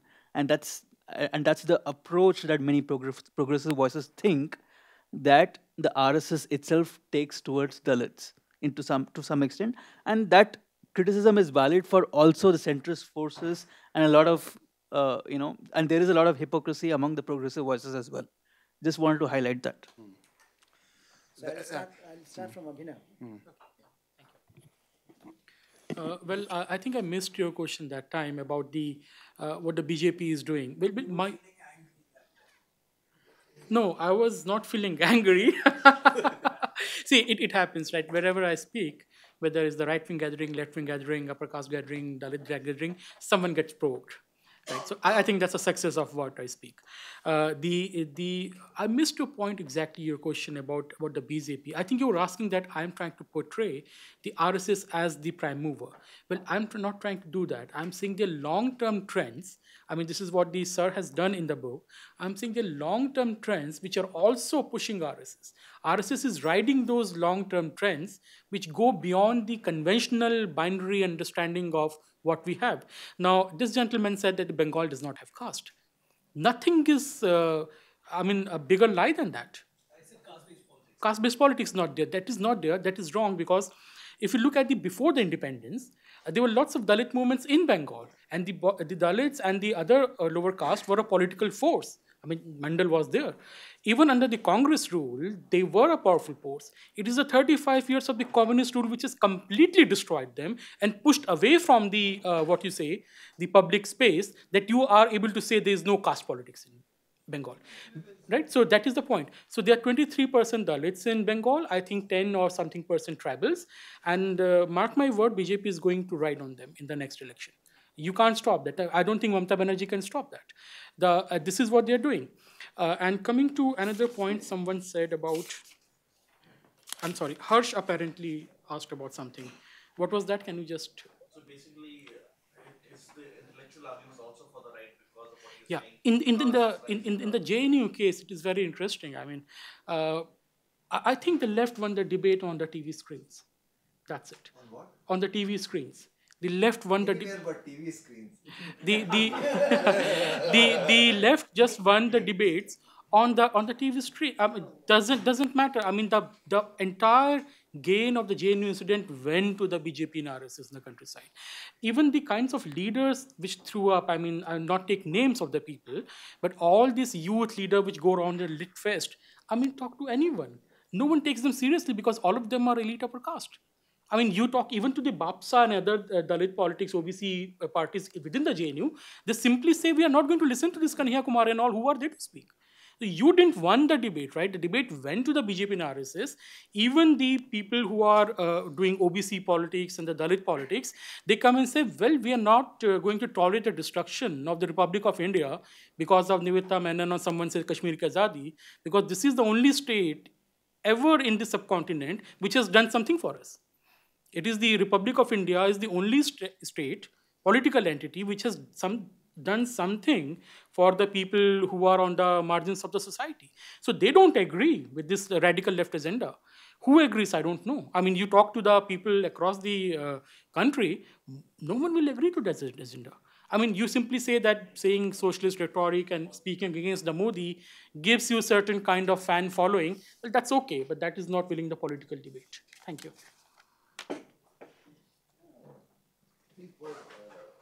First was I think how the left should deal with Savarkar, Govalkar, all these things. Two quick comments. One, I believe a lot of problems of the left of center political spectrum not being able to deal with these things is also from the lack of organic contact it's had vis-a-vis the masses. Now you honestly tell me which Communist Party leader in this country has any organic contact left with the people. Take out Kerala, for example. All these people who sit here and claim to be communist leaders, I think they have absolutely no idea what is going on in most parts of this country. The second thing is, this is an interesting and a more academic thing. How do you evaluate people, political figures? I think their evaluations in the present or distant, not so distant past, and their long-term evaluations are bound to differ. I can say with a lot of confidence that Babasaheb Ambedkar been alive today, he would have been the most hated politician in this country. You go and read his writings, he has basically taken panga with everybody. And today, he's probably the most revered political figure in this country across the political spectrum. There's not one political party, I don't know about the Maoists, but there's not one political party in this country which will say bad things about Babasaheb Ambedkar. Can't afford to. Exactly, yes, can't afford to. Yeah, I completely agree with you there. Yeah. So that is where it's more complicated. Unless you have politics going on the ground, it's very difficult to deal with the RSS. The other thing, where you said, JNU and all these things, there are two things. When I said, even if it loses the intellectual argument, it could win the political thing. There are two things. One, I think you can rightfully accuse the left of oversight, both their academic methods and their political methods. A lot of degeneration set in. We can have a separate conversation on it. Where I think I say the intellectual method does not matter for the RSS is the RSS doesn't have a scientific scheme for its things. So the Soviet Union, it collapsed. It went into horrible things, but ultimately it has a scientific basis to the entire argument. That collapsed. That is not the case with the RSS. It primarily draws its legitimacy from majoritarian religion, religious identity. There are many successful organizations in the world like that. RSS is not the only one. As far as the JNU thing is concerned, JNU, it is not just the intellectual argument which JNU has won. So, actually, before the Kanhaiya thing happened, the ABVP actually managed to win a seat in JNU, which was a big deal because they won it, after, I believe, 2000. 2000 May, the ABVP for the first time had a central panel seat where Sandeep Mahapatra became the president. The ABVP actually lost that seat after they arrested Kanhaiya. 1 minute, I'll speak and then you say.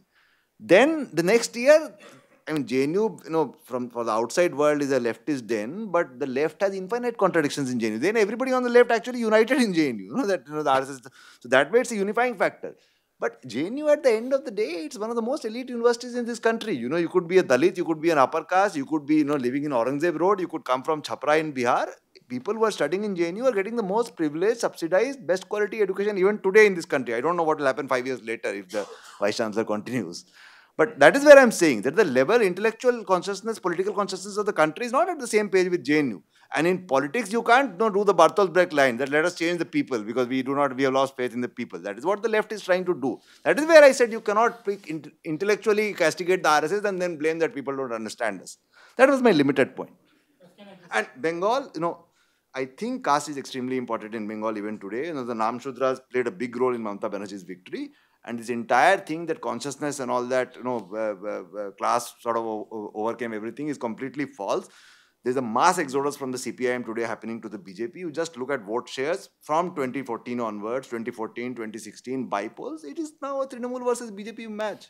So caste has probably, gotten submerged in the Bay of Bengal. I don't think there's any class left in West Bengal right now. Can I just quickly point out to what Roshan said? Well, you are right that all the left parties united and made sure that ABUP doesn't win. But the very fact that they united to make sure ABUP doesn't win JNU tells you something. The vote share of ABUP has gone up substantially in JNU. And ABUP is counting on this, that the left alliance cannot continue forever. How long will ISA and SFI will be together? And they're saying we're building our long-term base. The moment their alliance breaks apart, we will win JNU. Thank you. Your final comments before we wrap up. It's great. I hope we can go for another hour, but I know you can't. Now I'm still learning a lot. I was hoping to go for another hour because I'm learning a lot from all of this. This is one of the best discussions I've sat in the last couple of weeks as I've tried to sort of advertise my book, and we're making changes in it. Just a few things. About the caste issue, which is, of course, a critical issue in many ways in India. In some ways, caste consciousness is growing, not diminishing. People who have studied democratic politics, argue that one of the things that democratic politics does is it tends to focus candidates on identity issues like caste. Look at India's constitution. It has built into it affirmative action based on caste. Is that going to change anytime soon? No. And look at the civil code legislation based on caste. And there's a whole range of other things. Where is the movement to get rid of this? They don't exist because the people who are now the beneficiaries don't want those benefits to go away. I'm often, have the communist parties argued against these benefits? I don't recall a strong argument that these benefits are against the reservations. Against the reservations. I think they missed the bus, but now they can't. Yeah. Well, they were not the first ones to raise the issue of caste, so they missed the bus on this completely. But I don't see any major movement to change it. The head of the RSS made a statement in Bihar where he said maybe we should review it, and there was an explosion against him. He had to quickly come back and say, I didn't mean it. But what he was getting at, because I asked him this question, he said, I wasn't against reservations as such, but I was against the idea it's the creamy layer in groups. Who are the beneficiaries? Are they the really poor? No, they're not. And there have been many studies on this. They're the very tiny element of those who have both the education and the money and the access to get it. And I think, a really good study of that, statistical study should be done as to who gets the benefits. Is he right? A lot of people tell me that he's right, that the beneficiaries are actually a very slim majority, the creamy layer at the top. About, let's see, the issue of, the the communists, lost touch with people. Maybe that's a good explanation as to why their vast range of affiliates collapsed as well. That is something the RSS still has. It has a phenomenal information gathering system. I'll give an example of this where there was a dilemma that came up. You're right. Somebody said that Modi was not all that popular with the RSS types in Gujarat. That's true. Because he didn't fit the collegial, image that they wanted. The Vishwa Hindu Parishad even worked against him in one of the elections, and the Bharatiya Kisan Sangh did as well. Because what Modi did is, for infrastructure purposes, he removed temples. That was a no-no for the Vishwa Hindu Parishad. And for the Kisan Sangh, he began to build canals and infrastructure on roads and simply took land to build infrastructure for the larger good, and they opposed him for doing that. The RSS in 2013, it may have been 2012, word went out, what do you think of Modi? Because there was factions inside the BJP, and many of the factions were dead set against Modi, including within the RSS. Word came back that the average Swayamsevak was overwhelmingly in favor of Modi. This was not the leadership institutional sentiment in the RSS, and it was something of a shock to find out how much the common Swayamsevak felt that Modi had been unfairly treated, a witch hunt was against him, that he had the makings of being a prime minister who could win the country. There had to be a certain pullback on the part of the leadership, and not all the leadership, was enthusiastic. There was, widely believed that Mr. Advani didn't like that at all. And it was up to, and he wasn't the only one, and it was up to Mohan Bhagwat, this idea of mediating. He had to come mediate to make sure that everybody stayed on board, and it worked in this case, so the mediation. Now, anyone who knows the functioning of the RSS can see why this information gathering system they have in the Indian context is really rare. It's unique almost. Their leadership of about 30 are constantly on the move. They meet periodically, as you may know, they meet periodically to map out where they're going, and they're constantly on the move, which is why and you have to be very healthy to do this sort of thing in India. You have to go in 120-degree heat and live a very simple lifestyle. If you're not healthy, that can be a major problem. Why Baiji Joshi was reselected. He's not a healthy man, but he's got to travel a lot in the country.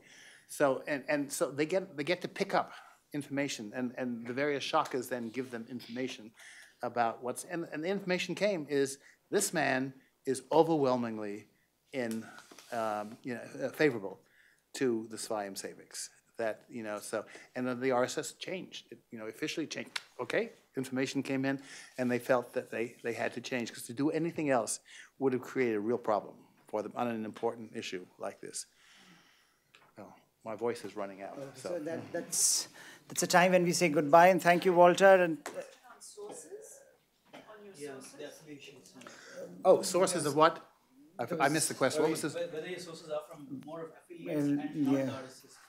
Actually, I did both. I had actually fairly good on both sides. Where it was, it's hard to tell because there's some overlap between membership. But I would say it was pretty good on both. There was one exception. I won't go into that now because you can probably imagine what that was. It was not the RSS. It was another group. But by and large, it was